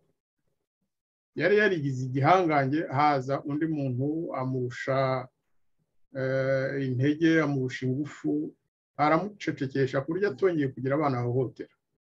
Kagame rero ngewe nkeka ko ibyo bizarangira nk'ibya Kadende. Kadende vuga ntabwo ari umugani, n'umuntu, ni izina rya hariya iwacu, n'amazina y'amashi mu by'ukuri. Ni umuntu wabayeho, amahane ye yarangiye atyo. Nicyo gituma namwenyuye igihe uvuga guti Lorenzo rwose amaze kunanirwa, bagiye kumunaniza. Ikibazo rero cya Kagame n'abaturanyi mu by'ukuri ntabwo kikiri muri geopolitike y'akarere, cyararenze kuko hari aho yageze akibwira ko Zaire yo muri 1996 ko na Kongo y'ubu igihe cya Tshisekedi ariko imeze, aribeshya cyane. Yego mu butu burya yari afite ubutegetsi bukomeye, yego yari yarwanye intambara nyinshi, yego yaratinywaga, ariko bamufatiye igihe kibi ataragifite intege yo ku giti cye z'umubiri, n'igihugu cye kimeze nk'ikitakibaho, cyanditse kuri carte gusa, ariko nta gisirikare gifite mu by'ukuri. Zaire yo muri 90 ntabwo ari yo muri 1996, muri 1996 yari yaraguye hasi, igisirikare cya Kongo cyarataye ibara. Kongo rero muri 2022 ikosa rya mbere Kagame yakoze kandi akomeje gukora nuko yibwira ko ari Zaire yo muri 1996, akibwira ko Tshisekedi ari mu buto, akibwira ko abanyekongo bo muri 2022 ari abazayiro bo muri 1996. Icyo gihe hariya i Bukavu, Goma, Rucuru, Masisi, Uvira n'ahandi, abaturage bari muri MPR bameze nk'intama, badashobora gukora manifestation, nta binyamakuru bagiraga, YouTube yari itarabaho, bari abantu bari aho gusa. Imihanda y'igihugu yarasenyutse, administration itakibaho, mbese bameze nk'abategereje gupfa. Ariko ndagira ngo mbwire Perezida Kagame w'u Rwanda n'igisirikare cye bamenye ko Kongo ya Tshisekedi n'abandi bari hamwe bose, si ukuvuga ko ngewe mvuga ishyaka rya Tshisekedi, ndavuga abanyekongo muri rusange, abaturage ba Kongo muri rusange, by'umwihariko abo mu burasirazuba bwa Kongo, bariya duhuje imbibi, duhuje imipaka, dusangira akabi n'akeza, bariya dusangiye amazi, tuvoma ku migezi imwe, amenye ko ari abantu badusize bageze kure mu byerekeye gukanguka no gucana ku maso. Bamenye ko intambara Kagame ashaka gushoza ntabwo izaba hagati y'abasirikari ba Kongo n'ab'u Rwanda gusa, n'abaturage ba Kongo iyo ntambara bazayijyamo byanze bikunze. Icyo kintu abanyarwanda babimenye, bamenye ko urwango Kagame akomeza kubiba mu karere, abambere babigiramo ibibazo n'abanyarwanda. Twebwe nitwe turi mu mahanga, ni bene wacu bari mu gihugu. Kagame murabizi ko nta mbabazi agira, ibyo ntacyo bimubwiye. Ibyo yakoze muri 1994 murabizi, niwe washoje intambara yatumye abatutsi batikira, nawe agenda aho aciye hose yica abahutu, n'abandi bicwa n'abicaga abatutsi. Buriya bwicanyi bwo muri 1994 na mbere yaho na nyuma uko bwarakomeje no muri Kongo, Kagame yabikoze asa n'uwishimisha gusa, ko nta nyungu yavanye mu by'ukuri. Aha niho nanyuzamo ndetse nkabwira n'abasirikare bamufasha, bari abicanyi bari muri ruhande, ko nabo bagomba kwireba bakibaza. Ariko nkabwira n'abasirikare batari abicanyi kuko barahari, ntabwo abasirikare ba FPR bose ari abicanyi. Bakibaza batese tureke koko abanyarwanda bakomeze kwicwa urubozo nk'uko bimeze mu gihugu. Ejo hazaza abanyamahanga bazi baturimbure ngo tugiye kurwana, abana bacu bari kwicwa n'intambara hariya muri Kongo muri iki gihe ngo ni M23. Icyo kintu abasirikare b'u Rwanda, ingabo za RDF zigomba guhora zibaza ziti Imana kwitureba ko tubona ibintu bipfa, ibintu bigenda nabi tugaceceka, twebwe ejo ntituzabibazwa. Igituma rero mvuze ko bitakirijeho politike y'akarere gusa, nuko yego wabivuze ibihugu byose byo mu karere Paul ntabwo avuga Paul Kagame ntabwo bimwishimiye kuko nta gihugu na kimwe babanye neza nubwo muri iki gihe babeshyana na Uganda General Muhozi akandika twa Twitter agira ngo ashimishe Kagame ariko burya hari ikintu cyabaye nubwo bafite umukino wenda bakiniye hamwe reba noneho urenze amaso urenze hirya ya Kenya nta kindi gihugu gihari hari inyanja ariko manuka urebe Tanzania urebe ibihugu biri munsi ya Tanzania biri mu majyepfo ya Afurika kuva kuri Zimbabwe Zambia kuzagera muri Afurika y'Epfo yewe uciye no muri Mozambique kuko muri Mozambique burya hari ibintu byinshi batatubwira hari ibintu byinshi batatubwira burya igisirikare cy'u Rwanda gifite ingorane zikomeye muri Mozambique intambara ntabwo yarangiye ibyo batubwiye baratubeshye abasirikare barapfa ubu ngubu aho icyo basigaye bakora ni ukujya kwica abanyarwanda bo muri Mozambique urenze Afurika fata ibihugu bikomeye byose uretse Boris Johnson wari umaze iminsi ari mu bukwe na Kagame na Perezida Emmanuel Macron umeze nk'usinziriye ariko hari ubwo nibaza niba nawe ataratangiye kumenya ukuri nubwo yohereje atashe militaire vuba ariko nawe agomba kuba amaze kwibaza Etats-Unis za Amerika zirabwira Kagame ziti hagarika intambara muri Kongo abasirikari bawe bariyo bavaneyo batahe Trudeau muri Canada baravuze ngo bagiye gushyirayo observatoire yo kureba uko Uburusi bwifata kugira ngo ibihugu bya Afurika bikorana n'Uburusi bizahanwe ariko biriya bintu ntabwo bizajya mu bikorwa ntabwo Canada ishobora kuza gutera abanyafurika ubwoba ngo byemerwe ariko nabo bazi ibyo Kagame akora ibyo yakoze ndetse nabonye na cya kibazo cy'abanyakanada biciwe mu Rwanda gitangiye kujya kivugwa muri Canada mu binyamakuru n'ahandi hose Uburusi Ubushinwa ibihugu byose bikomeye ku isi byavuze ko Kagame agomba kuvana igisirikare cye muri Kongo none se nk'uko byaramwe RDF Kagame agiye guhinduka Napoleon we bamwita ngo ni Hitler bamwe niko bamwita Hitler wo muri Afurika ibyo turabimenyereye ariko hari undi witwaga Napoleon nawe washatse gufata isi yose tuzi uko byarangiye bamuciriye ku karwa niho yaguye ngero ndagira ngo bose mvuge ko abanyarwanda babimenye iyo binyamakuru bibabeshya za chaîne za YouTube zikorera leta ziriko zivuga ngo M23 yatsinze RDC ngo bakoze ibitangaza ibyo bintu bamenye ko ari ibinyoma niyo kandi bayitsinda muri iki gihe ariko ejo siko bizaba bimeze ariko bwana ambasaderi ku mirwano y'ejo hashize amakuru nayo mumvana hariya hafi ya za Rugare aho barimo barwanira bavugaga RDF zigera muri 200 n'izafashwe mateka ubwo inkomere ntawe uzizi zahaguye iriya ntambara iri heavy barimo barakubitwa yari abasirikare bavuye muri baraba beret rouge baje bamereye nabi RDF kandi mu minsi ishize nongeye kubona ibihumbi n'ibihumbi n'ubundi nanone by'aba beret vert nabo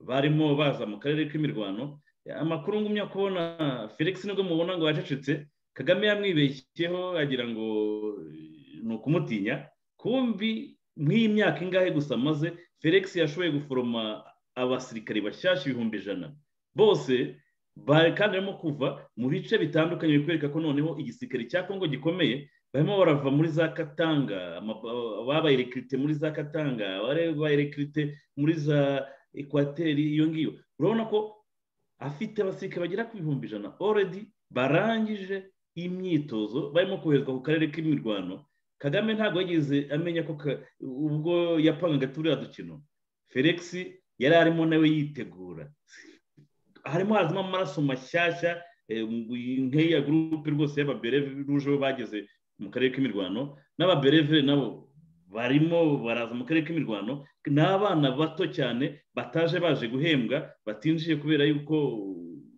bamaze imyaka 20-30 baje basaba Felix bati duhereze imbunda turimo turabona Kinshasa abandi twabonye muri za Kisangani abandi tubibona muri za Katanga barimo bavuga bati Felix duhe imbunda tujye Kigali ntabwo arimo kuvuga kuza kurwana hariya ibunagana bavuga bati tujye Kigali ruriya n'urubyiruko rurimo kwinjira mu ntambara rurimo kwinjira mu gisirikare rutaje gushakamo ubuzima baje kurwanirira igihugu patriotism aha iki ni ikintu ubona cyanateye Kagame ubwoba Kagame yigeze amenya yuko Felix mu guceceka kwiwe afite ibihumbi 100 biri stand by by'urubyiruko rushyushye rurimo kumubwira biti tugirire vuba vuba duhereze intwaro tujye Kigali ntabwo arimo kuvuga bira byabunagana barabimetirije rwose byo ntabitindeho kandi nkuko tugumya tubibona Kongo ifite miliyoni 95 z'abaturage ni uriya muntu aho ari premier ministre wa Kongo yavuze ati kurekrita miliyoni y'abasirikare ntabwo byasaba Felix umwaka ino ntambara Felix yayirwana Felix aramusakiza 200 ku mupaka hari ati mwinjire n'abaturage ko babakurikira iriya RDF ya Kagame itashoboye gufata Rucuro iza resista ngiye mfite makuru ndimo kubona kandi mfite urugamba rw'ejo hashize hari 200 bagira kuri 200 bagwe mu rugamba rwaramutse kuwa 4 mu gitondo barabana baba bere rouge bavuye Kinshasa mwabonaga barimo barira bati Felix duhe imbunda twigendere n'abantu barimo kwinjira mu gisirikare bataje gukorera amafaranga barimo kwinjira mu gisirikare kugira ngo baze kurwanira integrity y'igihugu cyabo ibintu bayibona gute bwana ambassadeur ibyo uvuga nivyo buriya mu by'ukuri umuswahili yari bigira ati mambo bado mu by'ukuri intambara ntiratangira abanyarwanda bo barinjira bihishe bakagerageza kohereza benshi ku buryo bashobotse ariko abanyekongo mu by'ukuri ntabwo baratangira intambara biriya bavuga ngo FRDC ngo ikorana na FDLR ngo ikorana n'aba mu by'ukuri kiriya gitero cya RDF ari nayo nyine M23 cyatumye abaturage bo muri kariya karere barakara cyane ku buryo ubu ngubu n'ingabo ziriya zari inyeshyamba nyinshi z'abanyekongo ubu zaragiye zibwira igisirikare cya Kongo ziti twamenya aho umwanzi wacu aherereye nimuduhe imbunda n'ubundi dusanzwe turwana namwe ariko ubu noneho turashaka ko muduha intwaro tukabafasha kurwanya u Rwanda ntabwo ari ukuvuga ngo ni M23 ni kurwanya u Rwanda muri 1996 ngorotse ku byo navuze mbere binjira bari bameze nk'uko bafata inkota ukayicisha mu mutsima icyo gihe rwose ntabwo wivuna urakata ukawucamwo imirimo ushatse ahasigaye ukagabura muri Kongo rero muri iki gihe abaturage baho igisirikare cyaho gikoze muri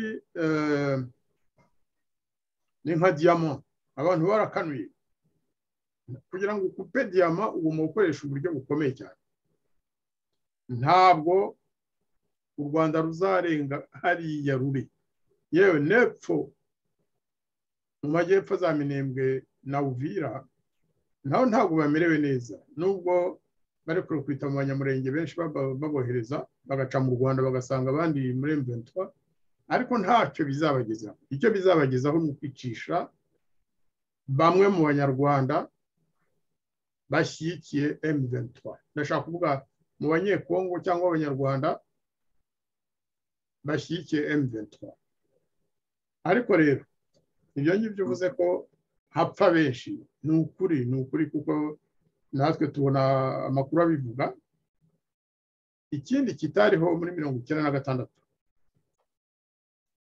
nuko u Rwanda rwinjira muri Kongo na Uganda na ADF na AFDL rwagendaga rusa rwose n'urwoga barasa bafite indege zibombarda impunzi nazo zikadezorganiza abari imbere nk'uko warabibonye ko bajya gufata Bunagana baragiye batuma abaturage bose bajya imbere kugira ngo abasirikare batabona uko barasa. Ubu ngubu siko bizagenda igihugu cyose cyuzuye abasirikare. Igihugu cya Kongo muri iki gihe cyuzuye abasirikare. Simbona ahantu Kagame azavana abasirikare bo kurwanya Kongo, ntibishoboka. Niyo bafata Goma bakemarana amezi abiri. Ibyo ni ibintu tumenyereye hariya iwacu. Abasirikare b'abazungu bariya b'abacanshuro ba Shkramu n'abanyagatanga icyo gihe muri 1967 baraje bafata Bukavu mu ijoro rimwe, binjiye muri Kasayo na Kayibagira n'ahandi, baragenda barabaga. Abofisiye b'abanyekongo barabica pe, barabica bahita bafata umujyi. Ariko mu mezi 3 kuva mu kwa 7 kugera mu kwa 10 Mobutu yari yabatsinze. Hari benshi batemeraga ko bashobora kuva Bukavu. Bari bafite na radiyo yabo, bafite ibikoresho bikomeye cyane, indege zikaza zikabaha zikagira zikabagemurira tubireba ajya kuri Kasayo. Ariko bageze aho baratsindwa, barahunga baca mu Rwanda basubira iwabo i Burayi. Kandi bari bashyigikiwe na Amerika, bashyigikiwe n'Ubufaransa, bashyigikiwe n'Ububiligi, bashyigikiwe na Afurika y'Epfo, bashyigikiwe na Rhodesia kwa Ian Smith. Zimbabwe Icyo gihe yari Rhodesia. Yari Rhodesia yo mu majyaruguru nyine yari yo Zimbabwe. Ariko baratsinzwe.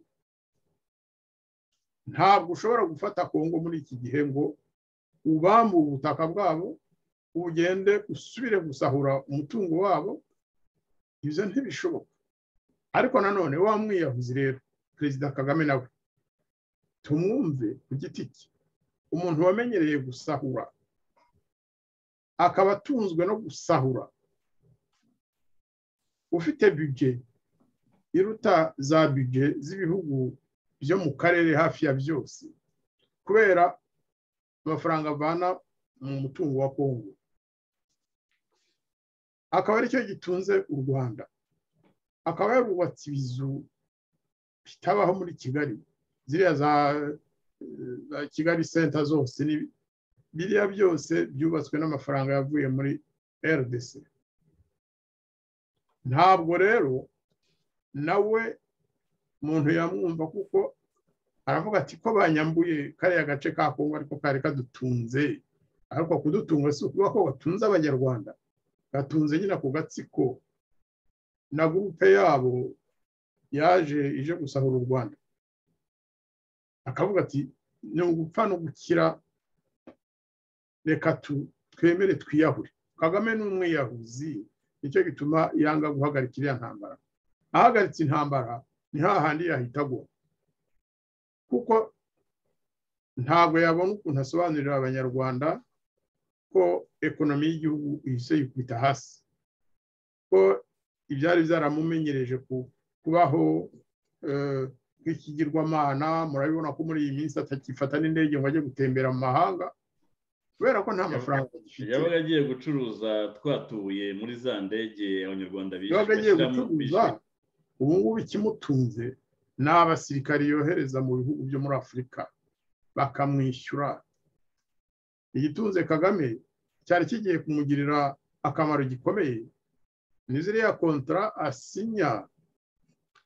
Iyo yasinyanye n'Ubwongereza, iyo yigeze gusinyana na Israel, iyo yasinyanye na Union Européenne, ni ukuvuga ubumwe bw'Abanyaburayi, kugira ngo bajye bamwoherereza impunzi. Akenshi n'Abanyafurika, ariko none bari kumwohereza n'izo muri Aziya. Izo mpunzi rero wenda tuzabiganiraho ikindi gihe. Abanyarwanda bamenye gusa ko zigera mu Rwanda. Umuntu witwa John niwe ushinzwe ako kazi. John akaba ayoborwa na Kabarebe. Ubu John ni wa undi waherekeje Patrick de Saint-Exupéry muri Kongo yandika cya gitabo cyo La Traversée, uvuze ko yakoze ibirometero 2000 ntabone ngo imirambo y'aba FPR yaba yarishe. Uwo John niwe wafatanyije na wa mupasiteri nyine washimuse Paul Rusesabagina. Iri muri dossier na wa mupasitori yarabyivugiye mu rukiko. Uwo John rero niwe iyo impunzi zigeze mu Rwanda zivuye muri Libya cyangwa muri Israel cyangwa izagomba kuba mu Bwongereza, niwe uzimura akazijyana Uganda, bakazakirira Uganda aho ziciye hose, kandi ziba zishyura. Biranditse na raporo ubu zarasohotse, mu minsi itaha wenda bizaba skandal. Bagera Uganda, abo basirikare b'u Rwanda, kuko John ni umusirikare akorera polisi y'u Rwanda, ni umufisiye wo muri polisi, bakaba bafite abo bakorana muri Uganda. Iyo bageze Uganda rero bamara iminsi babashyize mu hoteli bishyura, kuko igihugu baba bavuyemo cyangwa Union Européenne cyangwa Ubwongereza, muzi ko bwari bwatanze avance ya miliyoni 140 z'amayero. Bagera Uganda bakabashakira amayira nanone, iyo yongera kubasubiza muri Libya cyangwa akabacisha muri Maroc cyangwa akabacisha mu zindi nzira, cyangwa bakabaha passport noneho zifite visa bakabona kujya i Burayi. Ariko ayo yose ni amafaranga abo bantu baba batanga, ni traffic yo gucuruza abantu, yo gucuruza impunzi, ni ikintu kizwi. Ubwo rero ibyo nabyo murabona ko bitangiye gupfuba, cyane cyane iriya kontra yari yasinyanye n'Ubwongereza igihe cya Boris Johnson. Ndakeka ko namara kuvaho burundu iriya kontra ishobora guhagarara, kuko yari amagambo cyane, HCR yarayanze, Loni muri rusange yarayamaganye, sinzi ko izakomeza. Ubwo rero ni ukuvuga ko ahubwo muri iki cyumweru gishize urukiko rwari rubishinzwe rw'ikirenga rwarangije gutesha agaciro iriya gahunda completely, ntabwo izakomezamo. niko bizagenda ni ukuvuga ko mu minsi itaha tuzabibona. U Rwanda ruzafatirwa ambargo, birashoboka, kubera iriya ntambara yo muri Kongo, ikubitiraho nyine ko n'ubundi butari bukigera ku mabuye y'agaciro busanzwe bukoresha kugira ngo utunge bamwe mu bategetsi. Ariko ngo n'urukiko rwaba ruri hafi, n'urukiko narwo abanyamerika bashobora kuba barimo gutangira gutegura noneho ya mapping report, bashobora kuba bari hafi gufungura tiriwari bakayishyira hejuru kuri tabu. Waba uretse kuruvuga badatoroka, uretse kuruvuga ni akabanga, ariko ntabwo bizatinda, kuko ntabwo bizatinda. Rega iriya dosiye ya Rusesabagina izahamagara byinshi, izafungura imiryango myinshi cyane. Kagame ashatse yakwemera. Ahangaha rwose ndagira ngo ngewe wenda niho nanarangiriza, ndagira ngo nsabe abasirikare b'u Rwanda, kuko n'Abanyarwanda abenshi n'Abanyarwanda, mbasabe gutekereza yewe n'Abanyekongo bitwa ko bavuga Ikinyarwanda bashyigikiye Kagame na M23, bibaze batese ibyo Kagame atujyanamo bizatugirira akamaro ejo hazaza. Ese ingaruka ku Banyarwanda ni izihe? Mu basirikari harimo abantu b'abasore bize, bafite umutima mwiza, bakunda Abanyarwanda bose, batavangura amoko nka biriya Kagame akora, bafata ibyemezo. Ntabwo bazaba babaye aba mbere, bapfa gusa gufata ibyemezo bituma Abanyarwanda bagira icyizere, ntibikorwe mu buryo bubi, ntihagire amaraso ameneka, ariko bahagarike Paul Kagame hakiri kare. Abanyarwanda turanzwe, ndababwira ko Abanyarwanda, abasirikare b'u Rwanda, bene bamwe ntimubizi, n'aha dutuye mu bihugu by'i Burayi n'abari muri Amerika, turanzwe. Urahura n'Umunyafurika agacira hasi aturiya n'Umunyarwanda, kubera biriya turi gukorera Kongo, kubera ibyo dukorera abandi Banyafurika, kubera ibyo twagerageje gukorera Abarundi, twiyenza ku Burundi dushaka guhindura ingoma. Ibyo bintu rero abasirikare b'u Rwanda bashobora kuba intwari rwose. Noneho ntituvuge ngo ni umusirikare umwe wabaye intwari, ahubwo igisirikare cy'u Rwanda tukazagifata nk'intwari. Byaba nibyo kuvuga ngo twabohoye, ngo abasirikare babohoje igihugu cyangwa ngo barakibahoye, byaba bifite sense icyo gihe. Ndashaka kuvuga nti nimudukize Kagame, mufate ibyemezo nk'abasirikari, mwumvikane n'abanyapolitike, muhindure ibintu mu gihugu cyacu, mwubake igihugu gishya, inyabutatu byisangamo abahutu, abatwa, abatutsi, abanyamahanga, igihugu twese twisangamo. Ntabwo rwose dukeneye ibintu byo guhora cyangwa iki. Ntibakababeshye, Kagame yababwiye ko azamara imyaka yindi 20 ateka kiriya gihugu. Mutekereze iyo myaka tuzaba tugize dute? Abanyarwanda bazaba bameze bate bategekwa na Kagame mu myaka 20 itaha? Abasirikari mufatanye n'abasivili n'abanyapolitike barahari bakunda igihugu cyabo, muhindura ibintu mu gihugu. Ejo bazavuga ngo nahamagarije igisirikare gukora kudeta. Ntabwo nigeze nkoresha iryo jambo, navugize ko babohora igihugu bagafasha abaturage kuruhuka no guhumeka. Murakoze cyane.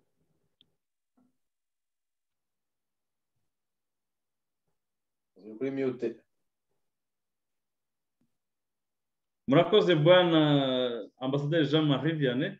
Mu gusoza nasaba rwose Roger Rusesabagina gufata umwanya wo gusoza ukagira ubutumwa usigira abanyarwanda. Murakoze François, kandi najya mushimire na Christina na ambasaderi Jean-Marie Vianney kuba mukomeza kudushyigikira no kudutera inkunga.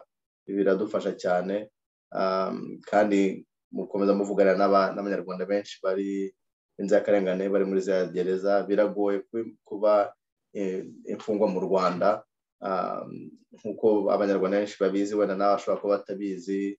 Ngubu nta muntu usigiye kugemura, biragoye wagemurira umuntu wawe kugira abantu bashobore kubona uko barya, byibuze ku buzima bwo muri gereza buragoye, bari kuri abantu batarya, bakubitwa, ku buryo n'ubwibutsa abanyarwanda cyane cyane twe turi hanze kuzirikana abari mu gihugu, abari muri gereza.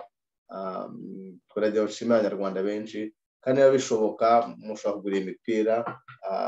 Wenda François nakohereza ntuzabo website, wanajya kuri site bakayigura, biradufasha finance, ariko bigatuma nabyo nyine nkuko ambasaderi Jean-Marie Vianney yabisobanuye mbere y'uwe n'umuntu utazi n'iswa abazi se umuntu ninde n'ibiki, ukamusobanurira akamenya naho mu Rwanda ibintu bigeze.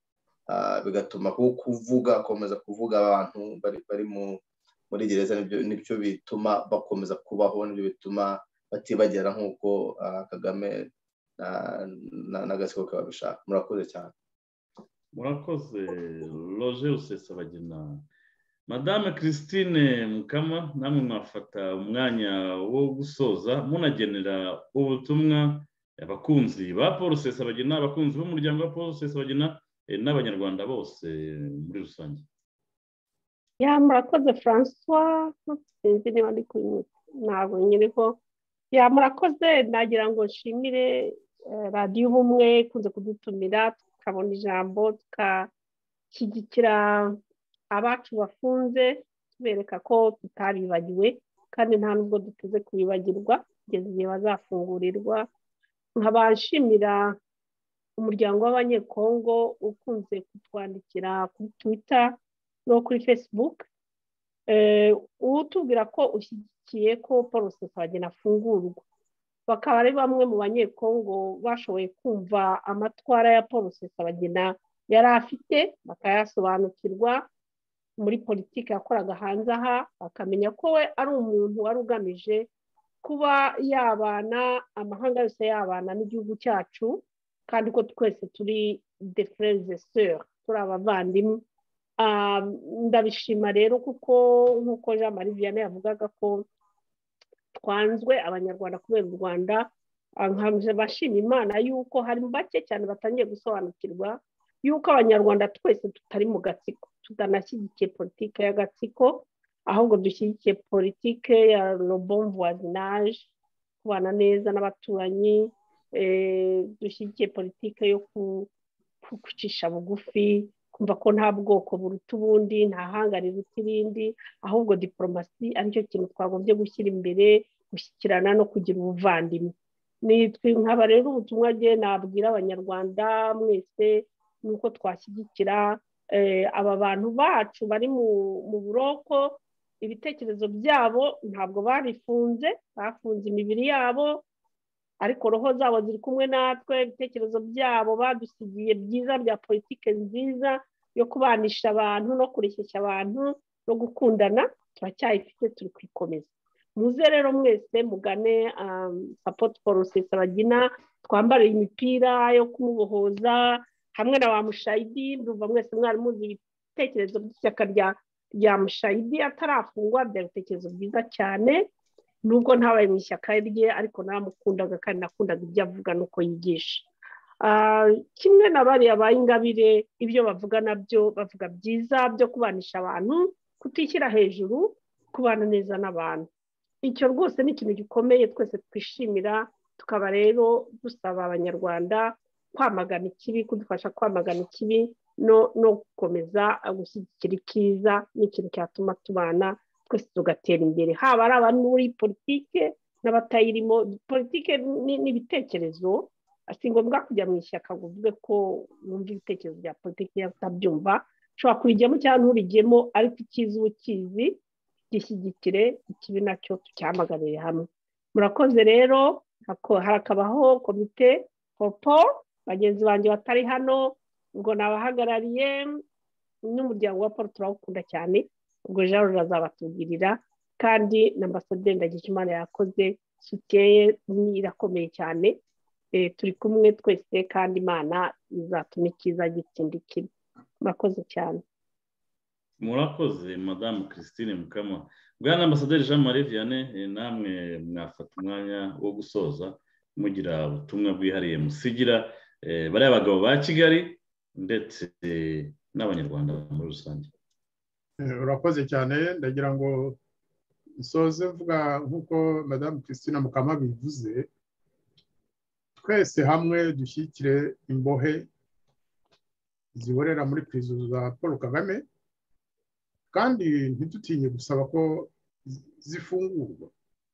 Twambara aya t-shirt nk'uko Roger yabivuze, impamvu turayizi, ni ukugira nyine ngo bamenye ko turiho, ko dufite icyo kibazo cy'imfungwa zacu, duharanira ko zifungurwa. Ngarutse ku kibazo cy'intambara ziri mu karere, ndagira ngo mbwire abanyarwanda, cyane cyane abo Paul Kagame abeshya ko aribo aharanira, agenda yitwaza ko ngo yivanga mu ntambara yo muri Kongo, ngo kubera ko abanyarwanda cyangwa abanyekongo bavuga ikinyarwanda batotezwa. Urwo ntabwo ari urukundo, ni ya marira y'ingona. Paul Kagame ntabwo akunda abanyamurenge kurusha uko bikunda, ntakunda abatutsi bo muri Kongo kurusha uko bikunda, ntakunda abanyekongo bose bavuga ikinyarwanda cyangwa abaganda bavuga ikinyarwanda kurusha uko bikunda. Abo bene wacu rero bavuga ikinyarwanda cyangwa bavuga ururimi rusa n'ikinyarwanda, kuko burya abantu b'imasisi cyangwa bo mu minembwe, ururimi rwabo ntabwo bavuga ko ari ikinyarwanda, ariko twe turacyumva tukacyita ikinyarwanda. Paul Kagame rero ntareke kubitwaza nabo, kandi bahindukire bamubwira bati duha amahoro, uratubuza kubana neza na bene wacu b'abanyekongo, uratubuza kubana neza n'abashi, uratubuza kubana neza n'abahunde, uratubuza kubana neza n'abandandi n'abarega n'andi moko yose yo muri Kongo. N'abanyarwanda bumva iyo mvugo bakayemera, nabo batangire bibaze batese koko ko yateye u Rwanda avuga ngo aje gukiza abatutsi, ko muri 90 abatutsi ntawe bangamiye ku mubiri wabo. Ndashaka kuvuga n'ubwo wenda hashobora kuba hari ibibazo, ariko ntabwo abatutsi bicwaga, ntabwo bafungwaga, ntabwo bahohoterwaga, ariko we yaje avuga ko byacitse. Niko byari bimeze koko. Ese muri 94 iyo Kagame adatanga itegeko ryo kurasa indege ya Habyarimana, koko umuntu wese wari mu Rwanda yavuga ko iriya jenoside yari kubaho? Ariko Kagame we yarabifitemo inyungu, yarabikoze kandi byarabaye. N'abakunda kubivuga ati narabikoze, byagenze uko byakagenze. Ubwo rero dutekereze, dutangire twibaze, ariko tunabona ibisubizo. bya bintu nabwiye abasirikare n'abasivili abanyarwanda basanzwe nabyo ndabibabwiye ejo baramutse bumvise ko hari ikintu gituma haza impinduka zaba ziturutse ku bari mu Rwanda zaba ziturutse ku bo mu mahanga bazabyitabire kugira ngo iyo mpinduka igane mu nzira nziza kandi rero nabizeza ko rwose idatinze yewe ni nacyo gituma Perezida Kagame atinya gufungura imfungwa inzirakarengane ziborera muri prison turasaba rero ko niba agifite amatwi yadutega amatwi akatwumva akamenya ko rwose bari abantu bacu bafunze agomba kubafungura wenda nibyo bishobora no kumufasha kurangiza ubuzima bwe neza cyangwa kurangiza manda ye y'ubutegetsi bw'u Rwanda neza yewe niyo ashobora Commonwealth akabasha kuyirangiza naho ubundi ntabwo azayirangiza sindi umupfumu sindagura ariko uko mbona amateka ya hafi nsanga ko Perezida Kagame nakomeza aho agana muri iki gihe ntabwo azarangiza imyaka ibiri ya Commonwealth ayobora ntazarangiza n'imyaka 20 avuga ngo azayobora u Rwanda ngo aziyamamaza ntabwo bizamushobokera wenda natwe Imana ishobora kudushakira andi mayira ariko ntabwo tuzaba tuzize guhemuka kwica abantu kurwanya ibihugu by'amahanga bisaba amahoro narekeraho narangirizaho nkaba rwose nishimiye ko twahuriye muri iki kiganiro mumbabarire ko mfashe ijambo wenda hari ubwo ntinda kubera kuryoherwa n'ibiganiro nk'ibi cyane cyane birimo abantu nkunda abantu twasangiye byinshi kandi dukomeje kubisangira murakoze cyane murakoze bwana ambasaderi Jean Marie Vianney nanjye mu ijwi rya radiyo ubumwe nkaba navuga nti banyarwanda n'abanyarwandakazi igihe ni iki kugira ngo duhaguruke tumenye ko uburenganzira buharanirwa kandi twongera kubibutsa ko n'izo ntore nabo bose bari inyuma ya buriya butegetsi bw'i Kigali bucinyiza cyangwa bukandamiza rubanda tubabwira ngo amaherezo y'inzira ni mu nzu uko bigenda kose u Rwanda n'abanyarwanda bizabohozwa nk'uko nkunda kubivuga nkunda kuvuga ngo Kagame na FPR bazagenda ariko u Rwanda n'abanyarwanda bizahoraho nakongera nkabisubiramo ngo izo ntambara za hato na hato ahora ateza zishyira ubuzima bw'abanyarwanda mu kaga ukabona ko igihugu cyabaye gereza ifunze aho ubona ko ibihugu by'ibituranyi byose byadukomanyirije ariko nkaba mvuga ngo ararushywa n'ubusa Kagame n'agatsiko barushywa n'ubusa kuko turabizi neza ko igihe hazaba haje ubutegetsi bundi buzima bukorera abaturage bukunda abaturage turabizi ko abanyarwanda n'abarundi bazongera bakabana imipaka igafungurwa turabizi ko hatazongera kubaho umuntu uvuga ngo azahitinga Gikwete bivuga ko abanyarwanda bazaba n'abatanzania nta kibazo turabizi ko hatazongera gufunga imipaka hagati y'Ubugande n'u Rwanda kubera yuko tubizi ikibitera n'ibura butegetsi bubi abanyarwanda bazaba n'abakongomani nk'uko babanye imyaka n'imyaka nkaba navuga ngo abakiri inyuma ya FPR nabita ngo nabayobe kubera yuko uko bigenda kose Kagame na FPR bazagenda kandi u Rwanda n'abanyarwanda bizahoraho kandi abaturanyi tuzabagumana kandi tuzabana nabo nkaba navuga ngo munyarwandakazi iki ni cyo gihe cyo kwitekerezaho ukamenya ko niba uri ukamenya aho uherereye ese uri muri ba bandi bacinyiza rubanda cyangwa se uri muri cya gice cya ba bandi barimo guharanira ko ibintu bihinduka igihugu kikagira imiyoborere myiza aba navuga ngo ibiganiro bya radiyo ubumwe ni akadashira nk'uko bisanzwe mwamwa biteguye kamugejweho nanjye François Mutuyemungu mfatanyije na equipe technique